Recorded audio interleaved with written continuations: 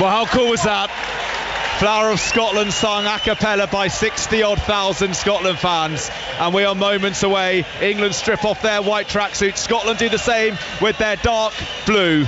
Minutes away from the 130th edition of rugby's oldest fixture, the Calcutta Cup, and Chris Ashton on the touchline. Hello. Come in, Ashy, turn around, give us a wave. How's it all down there?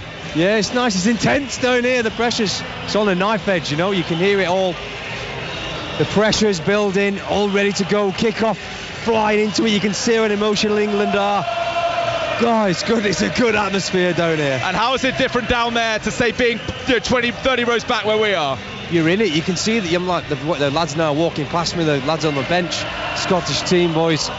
It's tense. I think everyone just wants to. There's been a lot of talk about this game for the past 2 weeks, hasn't there? It's a big build-up. It's the middle of the tournament. There's a lot on it for both teams. Yeah, what an occasion. Great stuff. Chris Ashton, former England winger, English rugby's greatest ever try scorer, with us on 5 Sports Extra, and we are ready to go. Scotland having one more huddle as the fans in fine voice, moments away from kick-off.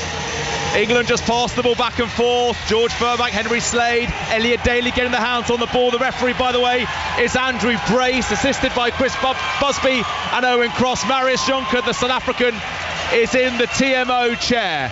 England will play from left to right. They will kick off. Scotland will receive the ball, playing from right to left. Scotland in their iconic blue strips, blue tops, blue shorts and white socks with a blue trim. England have their white shorts, their white tops and their blue socks with a white trim. George Ford, all 94 caps, one of many Englishmen herring towards that century of caps. Danny Kerr wins 99 today.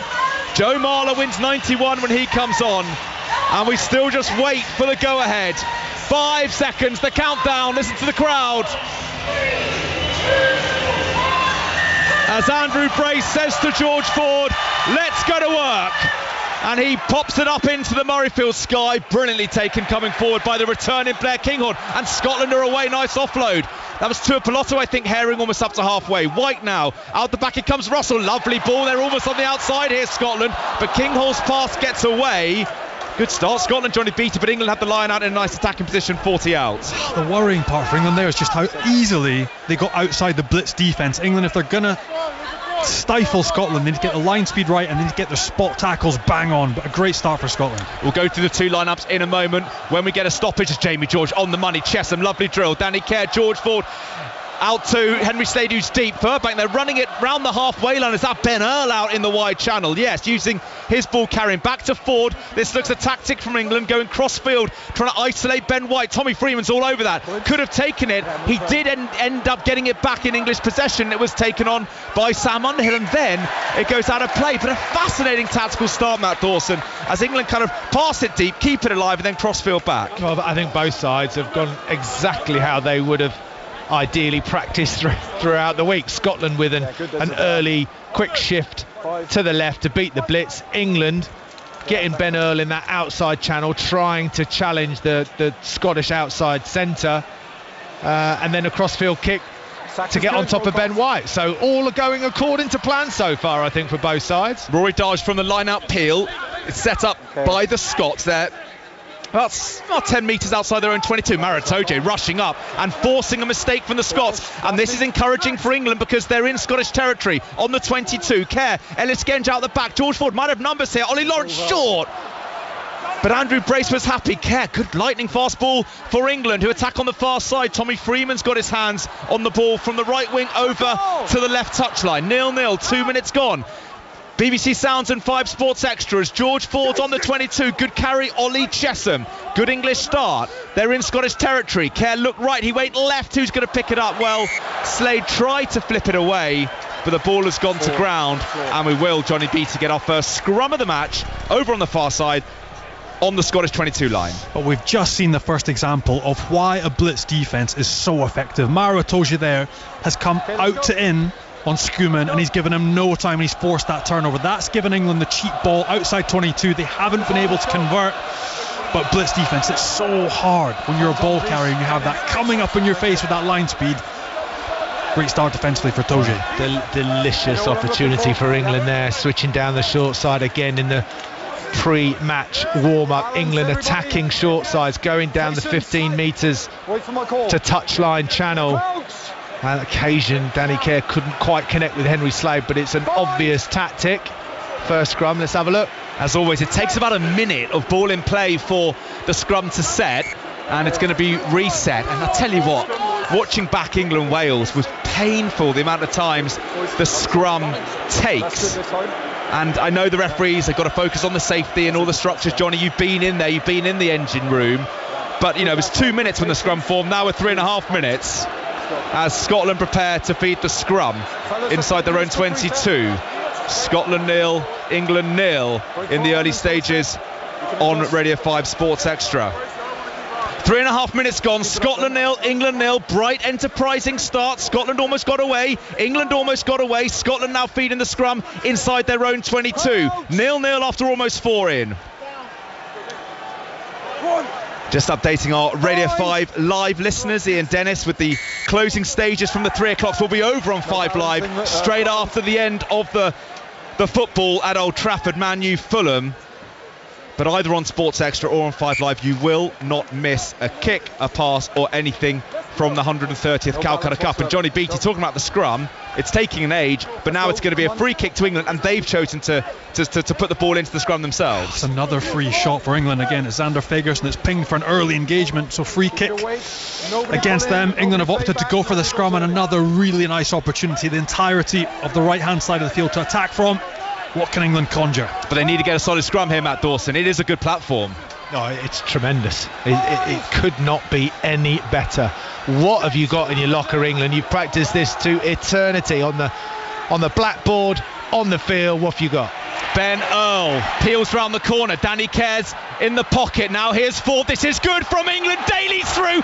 Lovely ball. Great English try. How good is that? And it's George Furbank, the man brought into the starting 15, and it's paid off straight away. What a move from England, how they used that scrum brilliantly, and they're on the board at Murrayfield. Yeah, now what a shot in the arm that's going to be for this England side. Haven't seen that for an eternity. First phase, going through the hands, runners all over the place, passing sharp to the line, pull back from Danny Care was neat. George Ford then just decided to pick the right player to Elliot Daly, who popped it into George Furbank. As you mentioned, Chris, made it look very, very easy. I'm not sure Scotland are going to be happy in defence. Well, they won't be happy initially because they've coughed up possession, haven't they? They allowed England a free strike inside their 22 by not getting their scrum set properly. And again, you have to admire, that is top-class finishing and creation by this England pack. The delay on the pass by Danny Care, taking the ball to the gain line, asking questions and picking the right runner. Beautiful execution. Oh, and what a way to settle your nerves. George Furbank brought into the side. He's had a fitful England career to date, 6 caps over the course of 4 years. But he started cap number 7 with a bang. England on the board. They lead by 5. Ford to make it 7. Bangs it through. Great kick, George Ford. Right. Chris Ashton on the touchline. You'd have enjoyed that one, Ashy. Yeah, it was all made by Elliot Daly, the try. This Scotland are all over the place. Duhan van der Merwe, when you're on the wing defending, you know your man is either the blindside winger or the 15. You cannot just leave the blindside winger to hit a hole. There's a great hole from Elliot Daly, and George Furbank gets his try when he's back in the team. Scotland 0, England 7. 7 very captivating minutes, bar that long scrum as Care clears his lines. And now Scotland, well, they thought they were going to go quickly. They did that in this fixture 2 years ago. Went quickly, scored from almost exactly that blade of grass. 40 out in English territory, but they're going to have the line out. Oh, and an HIA has been called. It's been coming through these smart gum shields. When there's been a certain force, the message comes on that a player needs to go off. So Xander Fagerson, who is so important, Johnny Beattie, to this Scotland side, with the backup not as strong, he's coming off for a head injury assessment as they wait for the line out. He is absolutely central, and something we probably should have highlighted before kickoff. He's expected to get through the majority of this game, so to lose somebody of his stature at this early time could be very telling. The good news is, Johnny, that even if we miss something in the build-up, we have done so many podcasts this week that we end up discussing it somewhere. It was a big point Tom English made on our pod on, let's say, Friday morning about the Scottish front row. It looks super strong, 1, 2 and 3, but 16, 17 and 18 maybe doesn't quite have the same look. But a big moment for Elliot Miller-Mills, the 31-year-old from Northampton, who is on for Fagerson. Temporarily, maybe permanently, we will see. As Scotland prepare to throw into the line out, they're 40 metres out. They're on the board. What a try it was as well. Set piece move from a scrum. Beautiful handling. George Furbank ghosting in for his first test try. George Ford banged over the conversion. England leads 7-0 after 7. And England are full of beans here, Matt Dawson. Scotland attacking from the line out, forcing the mistake. England scrum in the middle of the park. Yeah, I'm not convinced that Scotland trying to pick up the pace fellas, against this blitz at the moment is necessarily the right thing to do. They maybe just need to mix it up a little bit. Bring in the kicking game, bring in a driving game. If I was in that Scotland side right now, I would be screaming at the officials to be watching England offside at the rucks, because they are so offside, but because they're doing it all together, it looks like they're onside. You've got to play some mind games, Scotland, with the officials here, otherwise England are just going to lap it up because they're coming out at a rate of knots. 8 minutes gone, Scotland 0, England 7. A George Furbank try, and that scrum has gone to ground. England win the scrum penalty. So, Johnny, it was a free kick a moment ago. Now they get the long arm, and it's all going England's way in the opening stages of the Calcutta Cup. It is. That's Miller-Mills right on the field. He's just been pinged, and again he's lost his bind against Ellis Genge on that loose head side. Not the greatest start for Scotland, has to be said. The blitz defence, 2 important turnovers. George Ford with the last one, another scrum penalty. These things are starting to add up now for Scotland. They haven't had their hands on the ball. It's all England.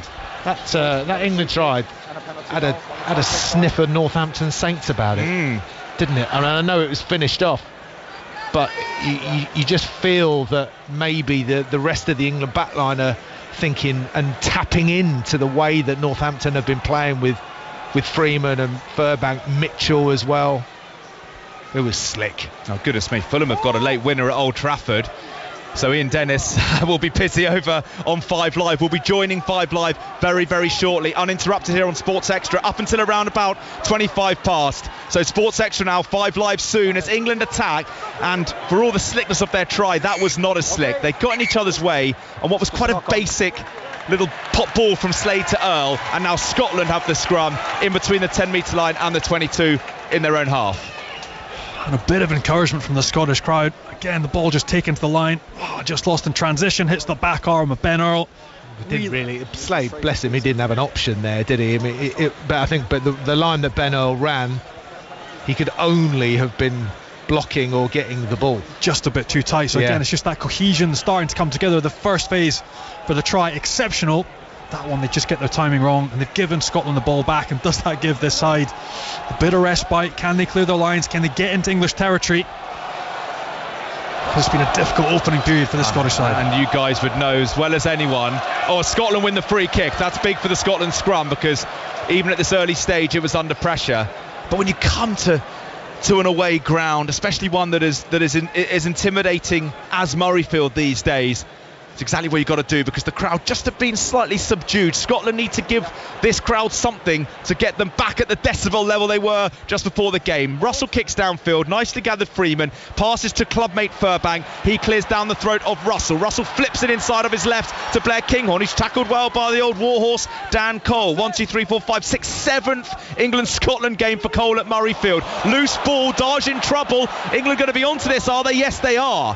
And England have turned the ball over, and if they look up, they could stretch Scotland here perhaps. Kerr, Ollie Chesham, out the back, Furbank's up from fullback. He goes deep to George Ford, and then Ford's pass to Lawrence is loose, and Lawrence knocked it on. So, England doing well to get the turnover, not so well when it came to making the most of it, and Scotland will have the scrum nearer the 10-metre line than the 22. Maybe I would have thought that. I didn't hear the referee say advantage over there for the initial knock-on. which I think England will be slightly aggrieved by. However, good scramble defence from Scotland, because it was a woeful bit of attack. Just very unlike the Scots, and I don't know whether it's because of where they're trying to play, or are they intimidated by the way that England defended, but they just don't look quite as connected and as slick. But it comes back, we've just mentioned, the crowd has been quietened. You have to give them a lift, so they're now forcing themselves to run back. We're actually against France, we saw them engage in kick tennis, not giving away any territory, whereas there, they've run into nothing. Kieran Horn's run into traffic, ball half turned over, back into the blitz defence. It's tricky, and that is the balance that you have to try and find. How are you going to try and take this English side apart? Well, there, because you're not giving the crowd anything, you're not giving anything back, they've run back when normally they wouldn't. Chris Ashton on the touchline. A few handling errors from both sides. Can't be a conditions thing, can it? It looks really dry from where we are. Yeah, it's unfortunate for Ollie Lawrence though. As you can see, I mean, we're 11 minutes in, he's desperate to get a touch on the ball, and he would have done on the previous line out had Slade got the ball away. But Scotland's side, I haven't seen Finn once look for any sort of tactical kick to kick a corner. They're just persisting on playing in this area, and like Dawson said, they've not managed to get anything together yet. Well, this scrum is, well, it's a bit tit for tat, but it's also a mess. It's sapping loads of time out the game, and it's going to be a free kick for Scotland and a chance to get back into English territory as we tick towards the 12-minute mark. Russell just having a word with his forwards before clearing it into English territory. Scotland, well, Russell now switches play and sends up a huge kick. Test of this for Tommy Freeman, who comes forward and takes it well and sets it up in between the 10 and the 22. Welcome, listeners, to 5 Live. Thank you very much, Ian Dennis. What an ending at Old Trafford. Fulham nicking it at the death. And all the scores coming in here on 5 Live. We will have the full roundup of those full times and all the big news from across the Football League. But here at Murrayfield, England have made a strong start. They lead Scotland by 7 points to 0 after that George Furbank try. They've got a turnover. They've seen some space. Has George Ford executed it? No. Duhan van der Merwe does really well. His pass infield to Russell's a bit loose. Russell then clears straight down the throat of George Ford inside his own territory. He says to Freeman, chase this if you can, Tommy. And he whacks it up into the darkening Murrayfield sky. Is Freeman going to get that? Is Kinghorn going to get that? Oh, well played, Maro Itoje from the ricochet. England are winning these 50-50s, aren't they? 13 minutes gone on 5 Live and Sports Extra. Scotland 0, England 7. Ford Ollie Lawrence with his first proper carry. Stuck his head down and sets it up just short of the 22. Driven on once more by England and Ethan Roots, and it's a penalty to England. Scotland infringing at the ruck. Here's Henry Slade, nice short ball to Earl. He's dumped by Russell, who's very good defensively. But England are starting to cook a bit as George Ford kicks for himself. Kinghorn's all over that. Back for the penalty. And Matt Dawson, surely you go for goal to take this lead to 10. Oh, you absolutely 100% you do. That is the red zone for George Ford. You take it to 10. You're away from home after 14 minutes. You take 10-0 and Scarpa. But England rampant with the ball, rampant without the ball. They are not only hungry, but they are very well organised. They're disciplined, and Scotland look a little bit in disarray. You know, they've played themselves out of these situations against the likes of France and England before, but it looks slightly rattled. Finn Russell again going to the referees, not happy about something. By this stage, every single 50-50 has gone England's way. Every single ball in the air, Furbank, Freeman, it's that free 30-40 metre gain. You go to there, you create a turnover. Wonderful work in there. It's been all England, and Scotland really struggling to get a foothold in this game. I mentioned we'll get the full times from the 3 o'clocks as they come in. We heard from Ian Dennis. Manchester United 1, Fulham 2, but George Ford's going for goal. From 7-0 to 10-0, up he steps straight through. What a start this is for England at Murrayfield. 15 on the clock, Scotland 0, England 7, full time at Brighton. Everton, Henry Moran. Full time, 10-man, Brighton 1, Everton 1. Brathwaite's second half blockbuster cancelled out by a Lewis Dunk header in added time. Full time, Brighton 1, Everton 1. Furbank slightly slices his kick. It will give Scotland a platform. Just quickly, Matt Dawson happy with a point at Brighton. Oh yes, all day long, don't you worry about that. 10-man Brighton, as Henry said. I don't know, opportunity missed maybe, waiting ahead. Full-time Crystal Palace Burnley, John Southall. Palace 3, Burnley 0. The key moment, Josh Brownhill sending off for Burnley 10 minutes before half-time. Palace exploited it in the second half. 3 goals in 11 minutes from Chris Richards, Jordan Ayew and his Jean-Philippe Mateta penalty. David Fofana had a late Burnley goal ruled out, but Oliver Glasner has lift-off. Palace 3, Burnley 0. What a start for the new regime at Selhurst Park. As well, it's all slightly happened here because Scotland had a great line-out platform, then they lost the ball, then England had a chance to pin Scotland back, but Danny Kerr's kick went out on the full. So kind of before we went to Henry and John, we were around the 10-metre line with Scotland throwing, and now we're around the 10-metre line with Scotland throwing. Yeah, wasted opportunity there. England's great turnover ball, but you've got to make the most of it. Scottish Premiership, Rangers Hearts, full-time, Connie McLaughlin. Rangers 5, Hearts 0, a 5-star performance and a 5-point lead at the top of the table for Rangers. Diamante, Cortez and 2 from Desters and 1 from Sub Silva wrapped it up to finish. Rangers 5, Hearts 0. Nice one, Connie. I tell you what, Scotland are all over the place here, Johnny Beattie. They're at another platform. Again, their attack is all over the place, and a knock-on and then holding on gives England the penalty. Yeah, we say that, but it wasn't a knock-on. It was a rip, you think? Yeah, of course. I mean, George Ford's gone into, or somebody's gone in to rip it off him, off Van der Merwe, and it's popped out. It's not a knock-on. Well, Slade is going to kick, and he's going to take this up to around about the 22. England lead by 10. They've got a great platform here as we go to Ipswich. Becky Ives. Ipswich 3, Birmingham 1. Ipswich race for the top 2, still very much alive thanks to goals from Connor Chaplin, Jeremy Sarmiento and Amari Hutchinson. Birmingham, difficult afternoon, never really got going. It's ended Ipswich 3, Birmingham 1. Sander Ferguson back on after his HIA. England prepared to throw into the line. Rich Wolfenton's at QPR Rotherham. Yeah, QPR 2, Rotherham 1, the final score. Tom Eaves opened the scoring for Rotherham early on. However, second half, Paul Smith and Chris Willock turned the game on its head. Rotherham losing their 6th on the trot. The Hoops, though, out of the drop zone. Final score, QPR 2, Rotherham 1. Thanks a lot, Rich. I tell you what, England's line-out is working like clockwork, but then it's just breaking down. Both sides lacking that real accuracy. England do have a 10-point lead. Scotland have turned it over. Russell kicks, advantage over from the knock-on. Tommy Freeman in the backfield, just outside his own 22. He sends up a Gary Owen, asks his club mate Furbank to chase. He's up and takes that unopposed. It's a really good tackle coming in by Ben White. Then Danny Kerr loses it. Scotland all over it, and Scotland do have the ball. A precious turnover for the Scots. Stuart Pilotu finds Grant Gilchrist. Now listen to Murrayfield. Now there might be something for the crowd to enjoy. As Scotland have it through, Russell flat pass, then knocked on. I tell you what, the handling errors from both sides plentiful, and I think there was no advantage. So a knock-on by England will give Scotland the scrum in between the 10 and the halfway in English territory. It's frantic, isn't it? I mean, the line speed by England catching Scotland man and ball, they've got no time.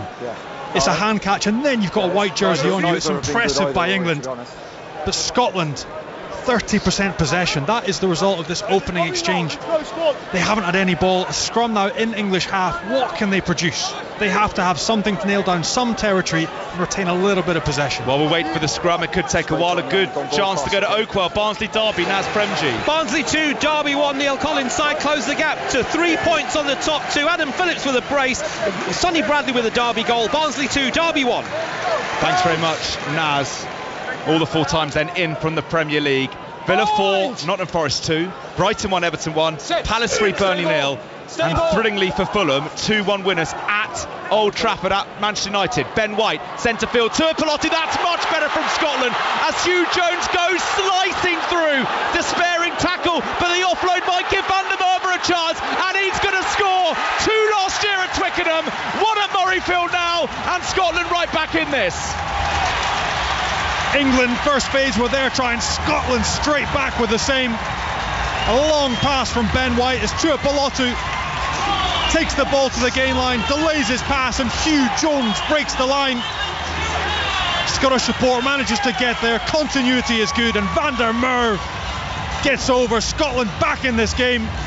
An excellent piece of play. Oh, knife through butter there for Hugh Jones, but again, you know he is Finn Russell's go-to man, hard to the line. Finn Russell somehow, and Tuipulotu somehow know that Hugh Jones is on into that. He does it too many times. The way he takes that late ball, times it to perfection, where the England defender, he doesn't know where to step in, whether to stay out, and just waltzes through I think he probably had a little flashback. I know it was the other end a few years ago, but Hugh Jones had a flashback about going the distance there, didn't he? I mean, those two make things happen, don't they?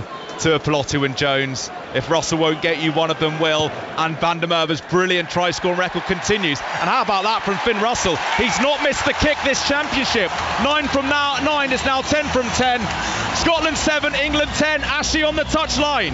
Mate, amazing piece of play from Scotland. Before that, they've had absolutely nothing.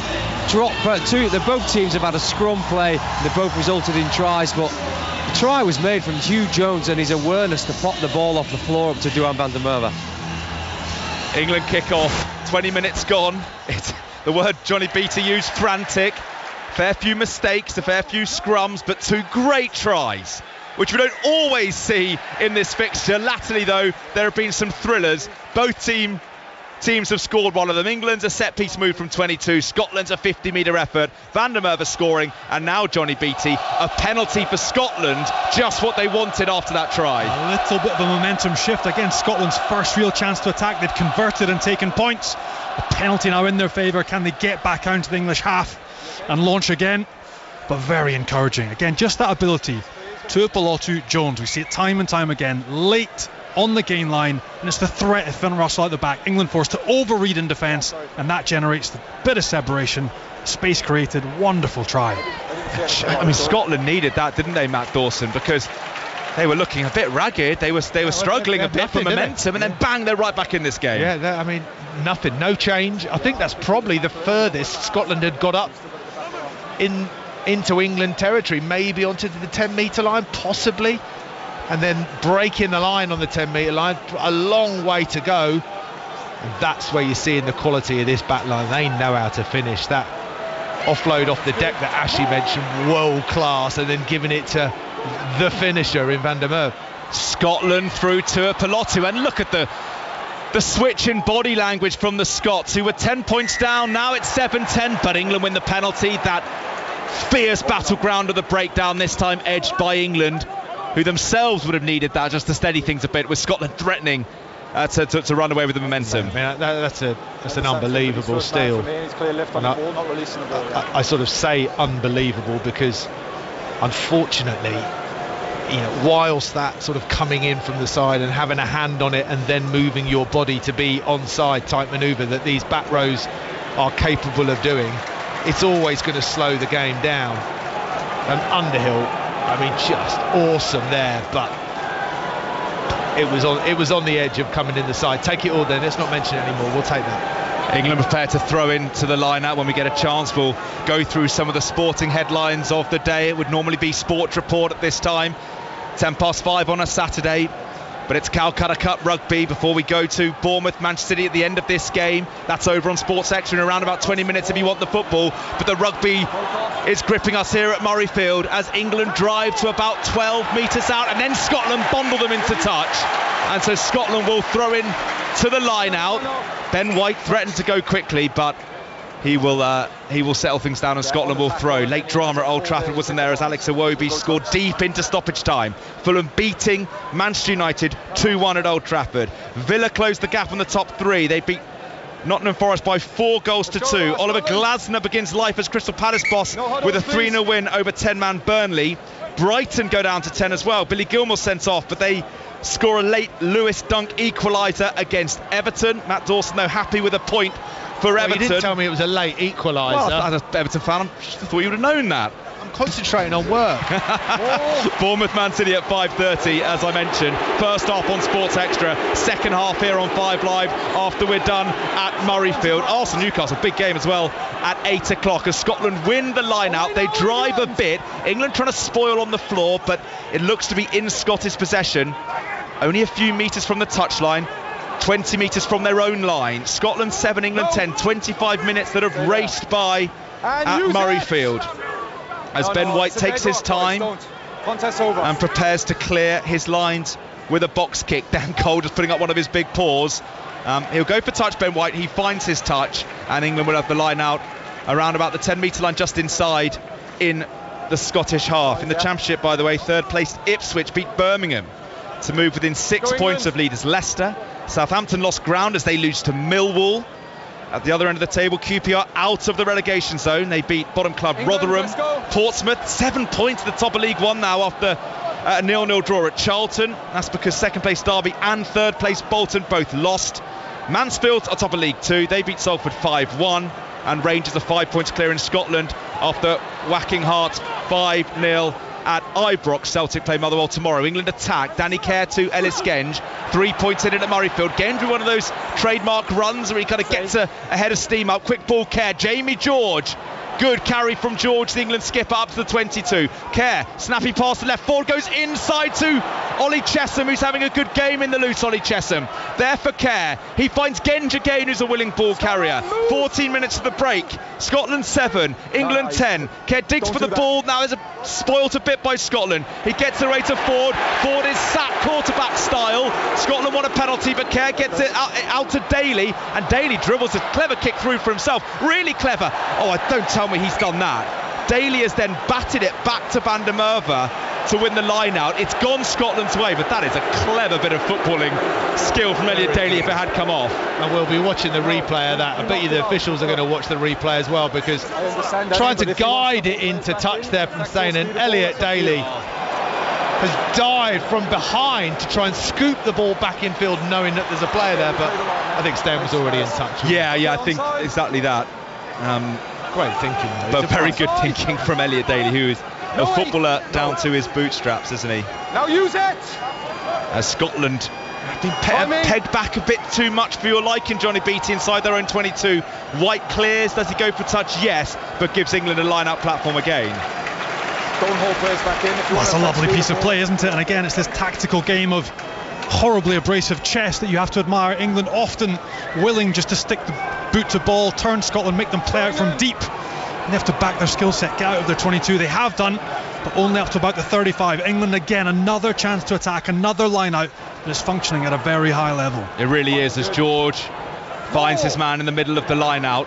Kerr now playing at first receiver, Slade out the back to Ford, short to Furbank, and they've knocked it on England, and Scotland then looking to play. And there's a bit of a gap there if Kyle Stain could have seen it, Johnny, because Furbank was up from fullback, could have put a boot through it. Russell will now do that, but Furbank has positioned himself well. I wonder if one of the reasons he's starting is his pace across the ground, Furbank. He covered that nicely, puts up a well-weighted Gary Owen. That's going to drop, though, in the hands of Blair Kinghorn. To a Murrayfield Roar, he shimmies over the 10-metre line. 12 minutes to go to half-time. Scotland 7, England 10 as Schumann drives, urged on by his adoring Murrayfield crowd. There goes Russell. Russell loses it, and England might want to play. They don't look as if they want to. Maybe they wanted to have a scrum. Kerr is caught, and England will have slowish ball slap bang in centre field as Scotland look to counter-ruck. Cole is in there at first receiver, and Genge flings it out to Ford to Ollie Lawrence, who sticks his head down. What have England got here? The ball is quite slow, but they're in a reasonably promising position of Murrayfield as Underhill takes it from Ellis Genge. Kerr's back on his feet, and he sends it out to Ford, and now good carry that from Maritoja. He slipped a tackle, but Scotland have done a really good job at slowing up England's ball, so I do wonder when England will go to the boot. Ellis Genge out the back to Ford, and then it's been knocked on. So many handling errors as Duhan van der Merwe tries to go round Ben Earl, and he skinned him, and van der Merwe's up the left touchline, and he's going in for another brilliant score.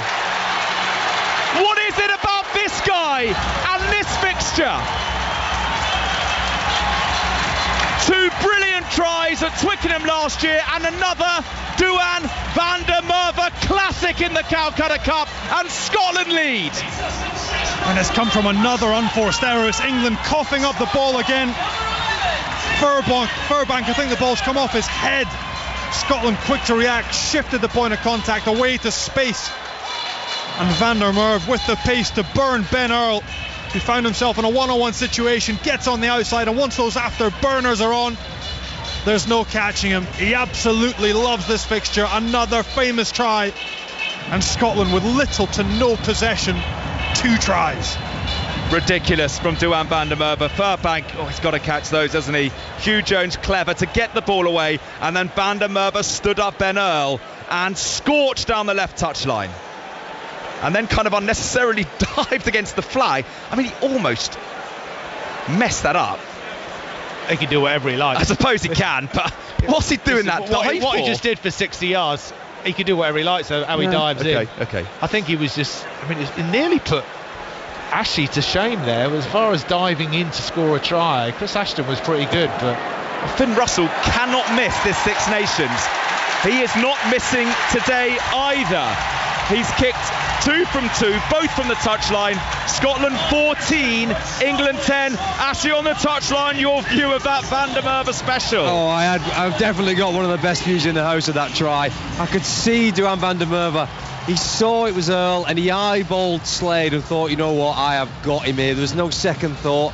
Sometime in that position you can think, do I go in, do I go out? Nah, he was gone and he knew he had it in him from the second he got the ball. Well, we wondered how the Murrayfield crowd would react to England's fast start, going 10-0 up. But Johnnie Beattie, if you want to get the crowd back engaged, that's a good way of doing it. Well, they're back. Again, a question for you, Doss. Like 60% possession, Scotland down to 40%. An England player in this situation, what are you thinking? Well, I mean, to be perfectly honest, England have had so much of the ball, but they've just been loose. All right, case in point, Elliot Daly goes for a grubber kick, kicks it straight into the Scotland guts. I mean, England, from having such a fast start and a precise start, have gone really quite loose. And Scotland are buzzing with confidence and they're winning the little battles and they have it over halfway. White digs for the ball. Grant Gilchrist out the back to Finn Russell. Oh, nice ball. Almost got Hugh Jones away. And Jones has got away. And he kicks for himself. And he kicks for Van der Merwe. Oh, I was going to say, he was almost in for a hat-trick. George Ford has kind of done a football challenge to kick the ball out. Ford's boot has saved the day, otherwise Van der Merwe's in for a 32-minute hat-trick. Well, yeah, and Scotland are livid with the official here on whether Hugh Jones had kicked the ball away and was tackled afterwards. What a save from George Ford there. You say the keeper under pressure. I mean, Dan Cole has dragged him down there after the kick. That is a penalty all day long. Well, Murrayfield agrees with you, Matt. I wonder if in slow motion it's a bit more incriminating and whether Cole was committed. The wily old fox would say he was. But those are the dark arts because Hugh Jones would have been away. But either way, George Ford's boot, Schmeichel's style, has saved the day for England. But it is all Scotland, and what a fluctuating first half. It was all England. Now it's all Scotland, and Murrayfield will tell you with their noise. But England then win the line out, but they've given it away, and Scotland have it. I don't know how they came away with that, Scotland, through Scott Cummings, but they did. And now Cummings' second row partner Grant Gilchrist drives on. 4 points in it. Scotland 14, England 10. 7 minutes to go till the break here on 5 Live and BBC Sounds. Our sports extra listeners will be with the football shortly, but everything stays on 5 Live, every kick and pass until we go to Bournemouth City. That full game is on Sports Extra. You won't miss anything from the football or the rugby as Scotland keep attacking. Blair Kinghorn's in the pocket. He goes cross-field. Van der Merwe will take that. Is there penalty advantage? Yes, there is. Scotland goes 7 clear now, Johnnie Beattie. What a shot on the arm that would be. Again, Scotland now retaining possession, aiming one out into this blitz defence. It's very hard if you have a long pass from 9 to the first receiver because the line comes up and gets you, so they're just half yard out from the ruck. Gentle pick and goes, latches on the backsides, trying to get over that gain line and teasing England. They're just coming offside. Smart play by Scotland and much better in attack. It's like a blitz fitness that England don't have. It's all well and good in the first 5-10 minutes you're coming out hard and fast out the blocks, but when you've been scrummaging, when you've been mauling, when you've been going from ruck to ruck to ruck, to then go and blitz, it's difficult. It's impossible. And as somebody that played under that system with Fabien Galtier, if you're not used to it physically, it's impossible, and technically, if you're not used to doing it collectively as a team, you can fall apart. And then does it then have an effect on your attack? You know, if your defence is having to work overtime. England have just coughed that ball, haven't they? Under Scottish pressure, of course, but some of them a bit unforced as Russell bangs it over. 5 minutes to the break. Scotland 17, England 10. 17 unanswered points for the Scots. Let's go back to Ashley on the touchline. Ashley. Yeah, we mentioned it this week in the build-up to the game about the emotion that England were going into and so many lads that haven't been up here. And you just wonder if that's what they've done in this first half an hour, is they played the game on emotion. And now we're seeing that unravel a little bit as Scotland have come more and more to the game. You've got to ask the question, have they just been playing the first bit on the emotional side of it? And I wonder what Steve Borthwick will think about in terms of replacements, whether he needs to make anything soon. He sent his 8 replacements on a trot around Murrayfield. England have got the ball back. Maritoja's having a good game, and now Kerr finds Gench. Can England respond? 7 points in it as we edge towards half time on 5 Live. Scotland 17, England 10. They drive on through routes just short of the 22 do England. There's a good opportunity for England. They've got options left and right. They go right. Freeman's in a first receiver off his right wing. Underhill hugging this touchline. Good carry from Freeman into the 22. Kerr out to Jamie George, the skipper. He throws a dummy and is well tackled by Darge. Gilchrist in there too.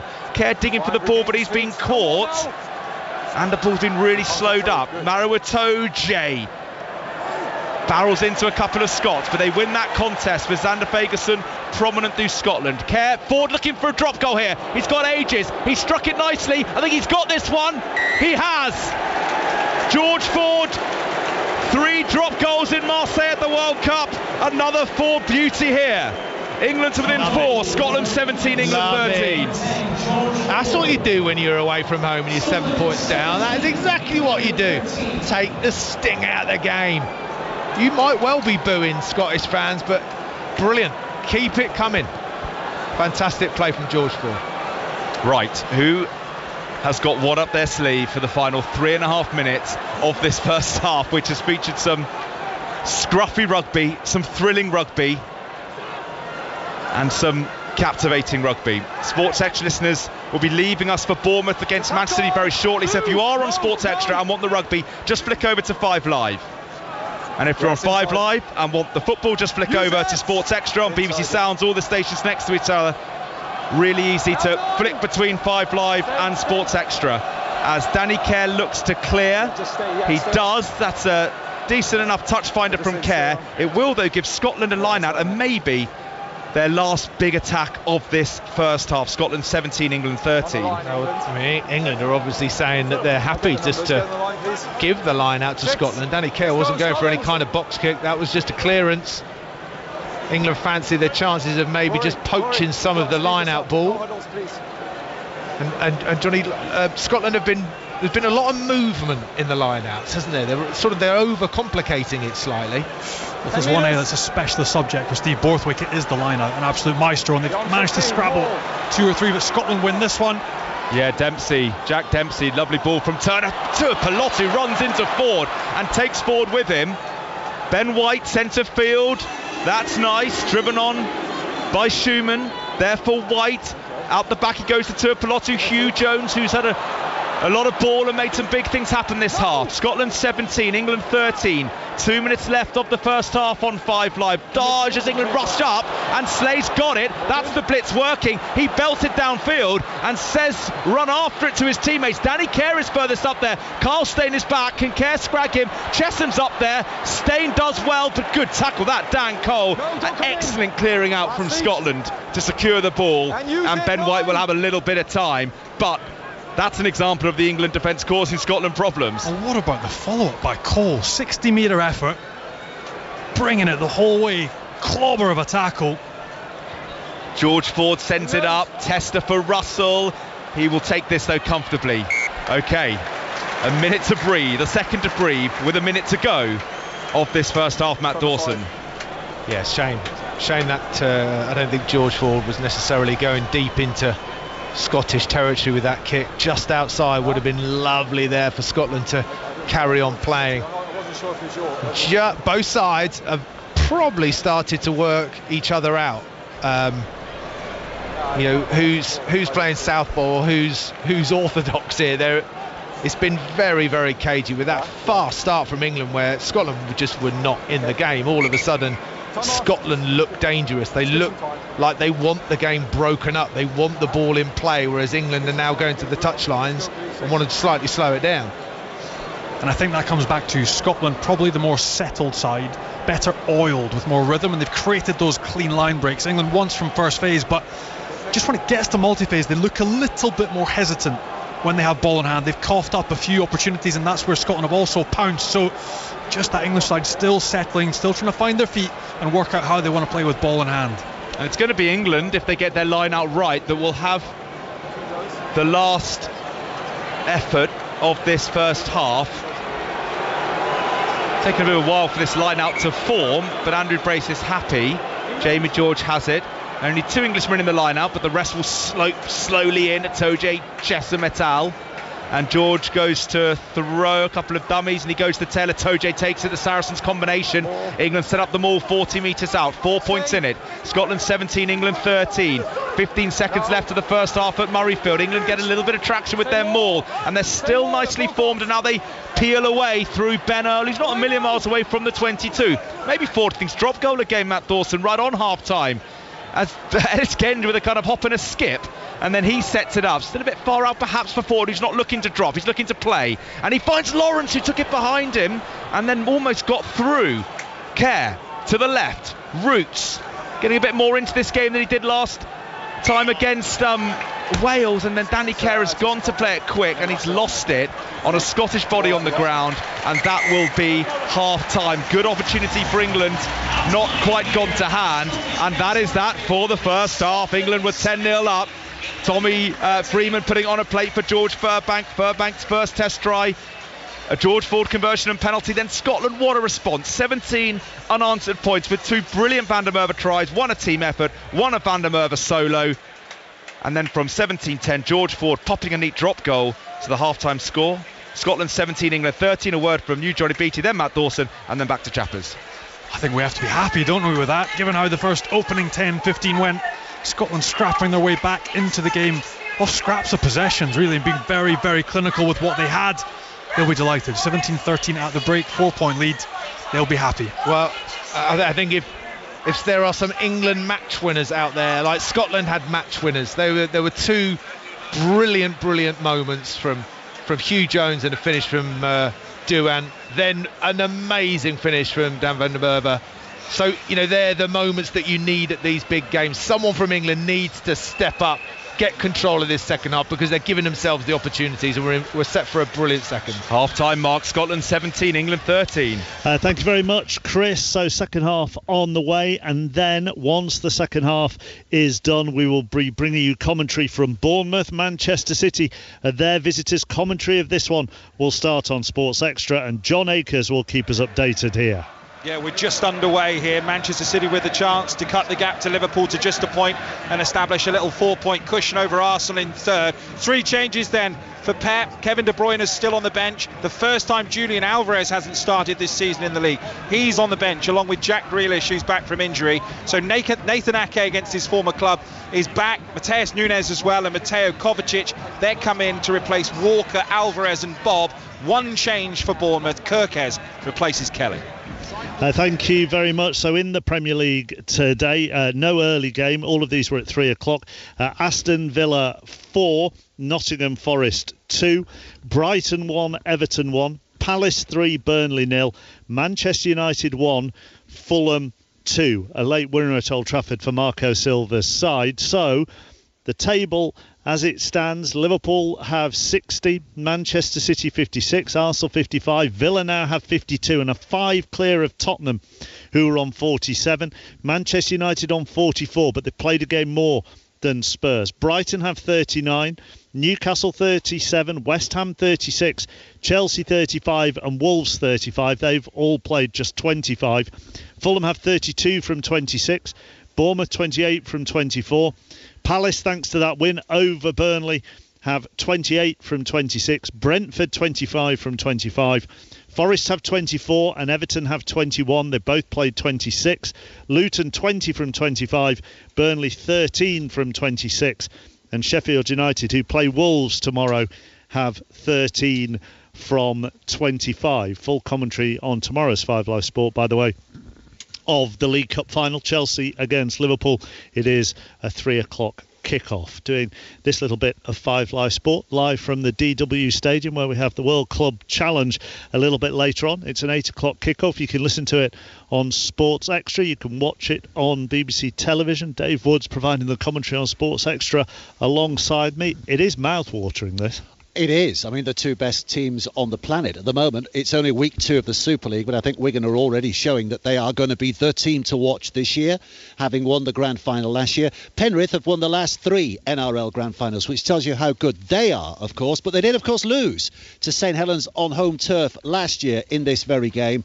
So I think their ambitions are raised a little. Full house here tonight, sold out about 4 or 5 weeks ago. It's going to be epic, I think. And you sense, don't you, very quickly, that the defeat to St Helens last year is not going to necessarily help Wigan this year, because they will be seriously motivated, or Penrith. Absolutely. I think Penrith were very heavy favourites last year. St Helens beat them with a golden point extra time drop goal, so that tells you how epic that was. But Wigan, I just fancy Wigan here tonight, but a lot of people much wiser than me are tipping Penrith.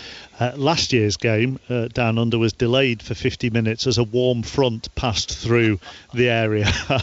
Guarantee it won't be the same here in Wigan tonight. 8 o'clock kick-off. Listen on Sports Extra. You can watch it on BBC Two. 5:33. Here's Stuart Clarkson. Listen on BBC Sounds. This is BBC Radio 5 Live. Mark, thank you. Good evening. The MP Lee Anderson has been suspended by the Conservative Party after refusing to apologise for comments he made about the London Mayor Sadiq Khan during an appearance on GB News. Pressure had been mounting on Rishi Sunak to take action after Mr Khan claimed the Cabinet's silence on the issue amounted to condoning racism. The body of the Russian opposition leader Alexei Navalny has been handed to his mother more than a week after he died in an Arctic prison. His supporters have accused the Kremlin of being behind his sudden death. President Zelensky has issued a rallying cry to Ukrainians as the country marks the second anniversary of Russia's full-scale invasion. At a ceremony attended by several Western leaders in Kyiv, he urged his people to keep fighting. And here, hundreds of people have marched through central London in a show of support for Ukraine. And Scotland's First Minister Humza Yousaf laid a wreath at the Scottish National War Memorial after attending a service in Edinburgh Castle to mark the anniversary. Hello, I'm Greg Norton and welcome to the show. Oh wait, Cormac Reeve has borrowed a few famous faces to help raise money for Red Nose Day, so we've had to find some replacements. So, tell us about your new film. Oh, you wrote a book, did you? Well, that's not really as good, is it? Just like the real Graham, you can do something funny for money. Will Graham be back from his bake sale soon? Find out how to get involved at bbc.co.uk/Red Nose Day. This is 5 Live Sport with Mark Chapman on 5 Live. Listen on BBC Sounds. Back to Murrayfield shortly for the second half of the Calcutta Cup. Goalless at Bournemouth, between Bournemouth and Manchester City. Let's get some reaction from Old Trafford. Late winner for Fulham this afternoon. They beat Manchester United 2-1. It came from Alex Iwobi. Well, Alex, that's I think it's only the third Fulham win here ever in the history of the club. So how does that feel for everybody involved? Yeah, crazy. I mean, there was a stat about we only won in like 21. Something, I can't remember the stat. It was crazy. But to get a result against Man United at Old Trafford like this, and hopefully we can just kick on from here. So yeah, we'll take this as a world of confidence, take it into the next game against Brighton, and see where we can go on the table. What does it say about you that it looked as though 2 points had gone, but you managed to rally yourselves again and had not just the one that you put away, but another chance to score again? Yeah, I mean, I feel like the whole game we had a few opportunities. I felt like it was only a matter of time that one would go in. I mean, I had a couple in the first half. There was more in the first half as well. So always knew, even though we conceded a goal, that we'll still be able to create an opportunity, especially when you have a Dharma Traore, you can drive us off the pitch like he did. Yeah, we always knew that we would have one more chance before the game ends. You've played here a few times with other teams as well. Have you ever known a game here to be this open for the visiting team? Maybe not so, but at the same time, like the gaffer gave us instructions and we were brave. We stuck to the game plan and it worked. We were able to create opportunities. So yeah, I think it worked really well in our favour. And tell us about the winning goal. You kept your cool nicely. Yeah, I mean, I had two in the first half that I should have kept my composure a bit better, but I knew the players we have, they'll give me the ball and I'll be able to have one more chance. And when I said I got into the opportunity, I was going to keep my composure and make sure I hit the target this time, and I was able to do so and give the keeper the eyes. So yeah, it was a great finish, and hopefully I can add more to the season as well. Alex Iwobi with Guy Mowbray after his winner at Old Trafford. Interesting scores in the Championship today. Third place Leicester beat Birmingham, so they've now gone within 6 points of leaders Leicester. Another defeat for Southampton, though. They were beaten at home by Millwall, with Neil Harris returning as Millwall's manager. So the top of the table, because West Brom and Hull drew 1-1 at Hull earlier. So Leicester have 78, Leeds 72. Leeds beat Leicester last night. Ipswich also have 72. Southampton 67. West Brom's 56 and Hull 55. They're the playoff places. At the bottom, massive win for QPR after they beat bottom club Rotherham. Also big wins for Sheffield Wednesday and Huddersfield. So Stoke drop into the bottom three. Rotherham have 19, Sheffield Wednesday 32, Stoke have 35, QPR 35, Millwall 36 and Huddersfield 37. Let's go back to the Premier League. Aston Villa beating Nottingham Forest 4-2 this afternoon. Here's Unai Emery. Very important. We reacted very well. More or less, we are feeling very comfortable here. We are feeling confident here. We are supported, and we are more or less deserving to win. And we played a really fantastic match in the first half, of course, and the second half. Only the first maybe 15 minutes we were a little bit with some doubts, but we again reacted and we took calm and we played in our style. I know they are playing personality the last 30 minutes, and I think we deserve this 3 points. How pleased were you with Douglas Luiz getting 2 goals, to have a midfielder chipping in with a couple? It's very, very handy. Yes, of course, very good. I'm very happy. The second half he was as well, because for us he's a key player, and sometimes we need him to be focused and to be successful on the pitch every time. And at the beginning of the second half, he lost 2 balls in the middle, and was a really difficult moment for us. And he reacted very well again. He reacted very well, and again he controlled the game, and he was the key player for us the last 30 minutes, like he did the first half. Let's go back to Bournemouth, Manchester City. John Akers. 2 good chances for either team. Haaland's just missed an excellent chance. He was away. His first touch just let him down, forced him a bit wide on his right foot, completely missed the target. Bournemouth go up the other end, and Kerkers, who's been out for a long time with injury, has just forced a good save out of Edison. He tipped it over the bar. Bournemouth have a corner. Bournemouth 0, Manchester City 0. Quite a tough day for the teams at the top of League One. Portsmouth have a 7-point lead at the top. They've got a goalless draw at Charlton, so they have 73. Derby have 66. They were beaten at Barnsley, and Bolton were thrashed 4-1 at Blackpool. They also have 66. Barnsley up to 63. Peterborough won at Cambridge. They have 59. Oxford still in a playoff spot. They have 57, although they were beaten at home by Leyton Orient. Stevenage now just within a point of them after they beat Wickham. Carlisle stay bottom of the table after a 2-1 defeat at Bristol Rovers. They have just 20 points. Fleetwood are above them on 27. They got a point at Exeter today. Port Vale have 31 and Cheltenham 33. They are the bottom 4. Let's return to the Premier League. Henry Moran saw a draw between Brighton and Everton. Yeah, Brighton won, Everton won. Everton so close to their first win since mid-December, and how valuable it would have been for the side in 17th. Jared Branthwaite's rocket of a shot, 15 minutes remaining, stunned the Amex. Brighton had been dominant, but they were staring at defeat, and that spectre loomed larger when Billy Gilmore was shown a straight red for going over the top of the ball and crashing into Onana. Definite red card. He can have no complaint. Surely Everton could see it out. Well, no. 4 minutes of added time gone. Lewis Dunk, 400th appearance for Brighton, leaping highest to level from a Pascal Gross cross. The wait goes on for Everton. Brighton will see this as a chance missed. Mansfield are top of League 2 on goal difference. Remember, they put 9 past Harrogate a couple of weeks ago. Well, they put 5 past Salford today. They beat Salford by 5 goals to 1.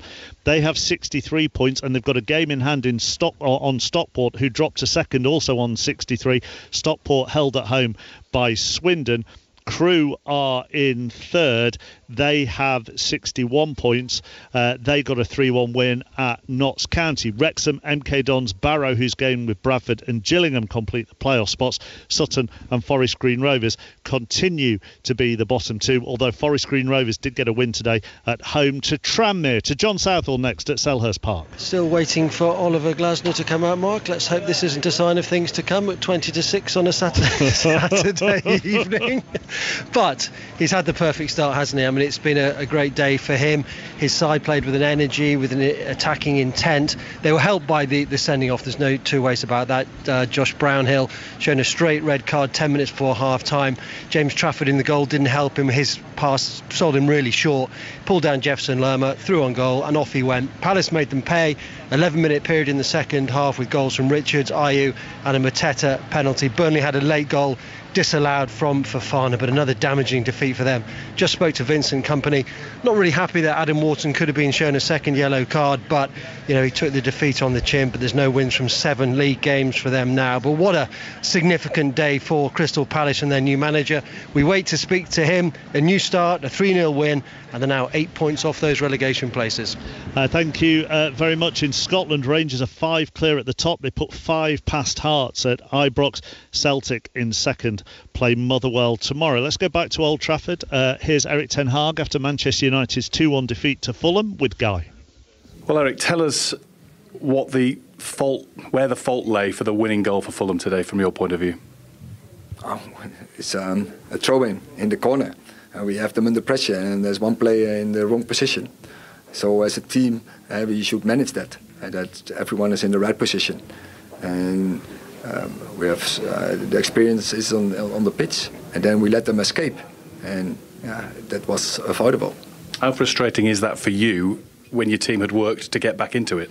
I have to reward the team. They showed big character, had to fight back in this game, and they got the equaliser, and I think we very deserved in that moment. The equaliser, we went for the win. So once again, this team showed big personality and character. Eric Ten Hag with Guy Mowbray. Match of the day, 10:30 tonight on BBC One. Let's go back to the Calcutta Cup. Scotland 17, England 13. The second half now live on 5 Live with Chris Jones and the team. Yeah, the players are out. Finn Russell preparing to kick. Matt Dawson well nourished after putting away an enormous bag of crisps.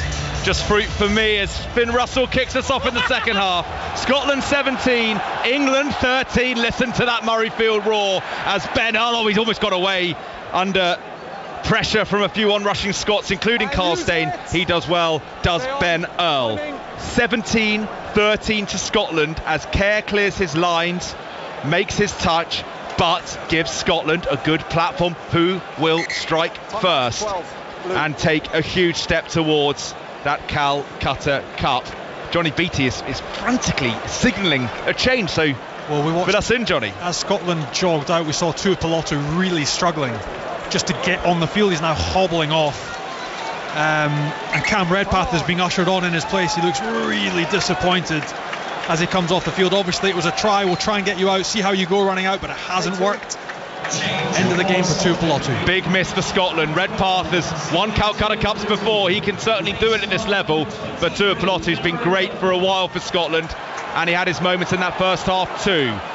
Scotland on the attack at the start of the second half. Nice little ball back to Russell, who exposes Daly rushing up. Oh, that's perfect from Russell.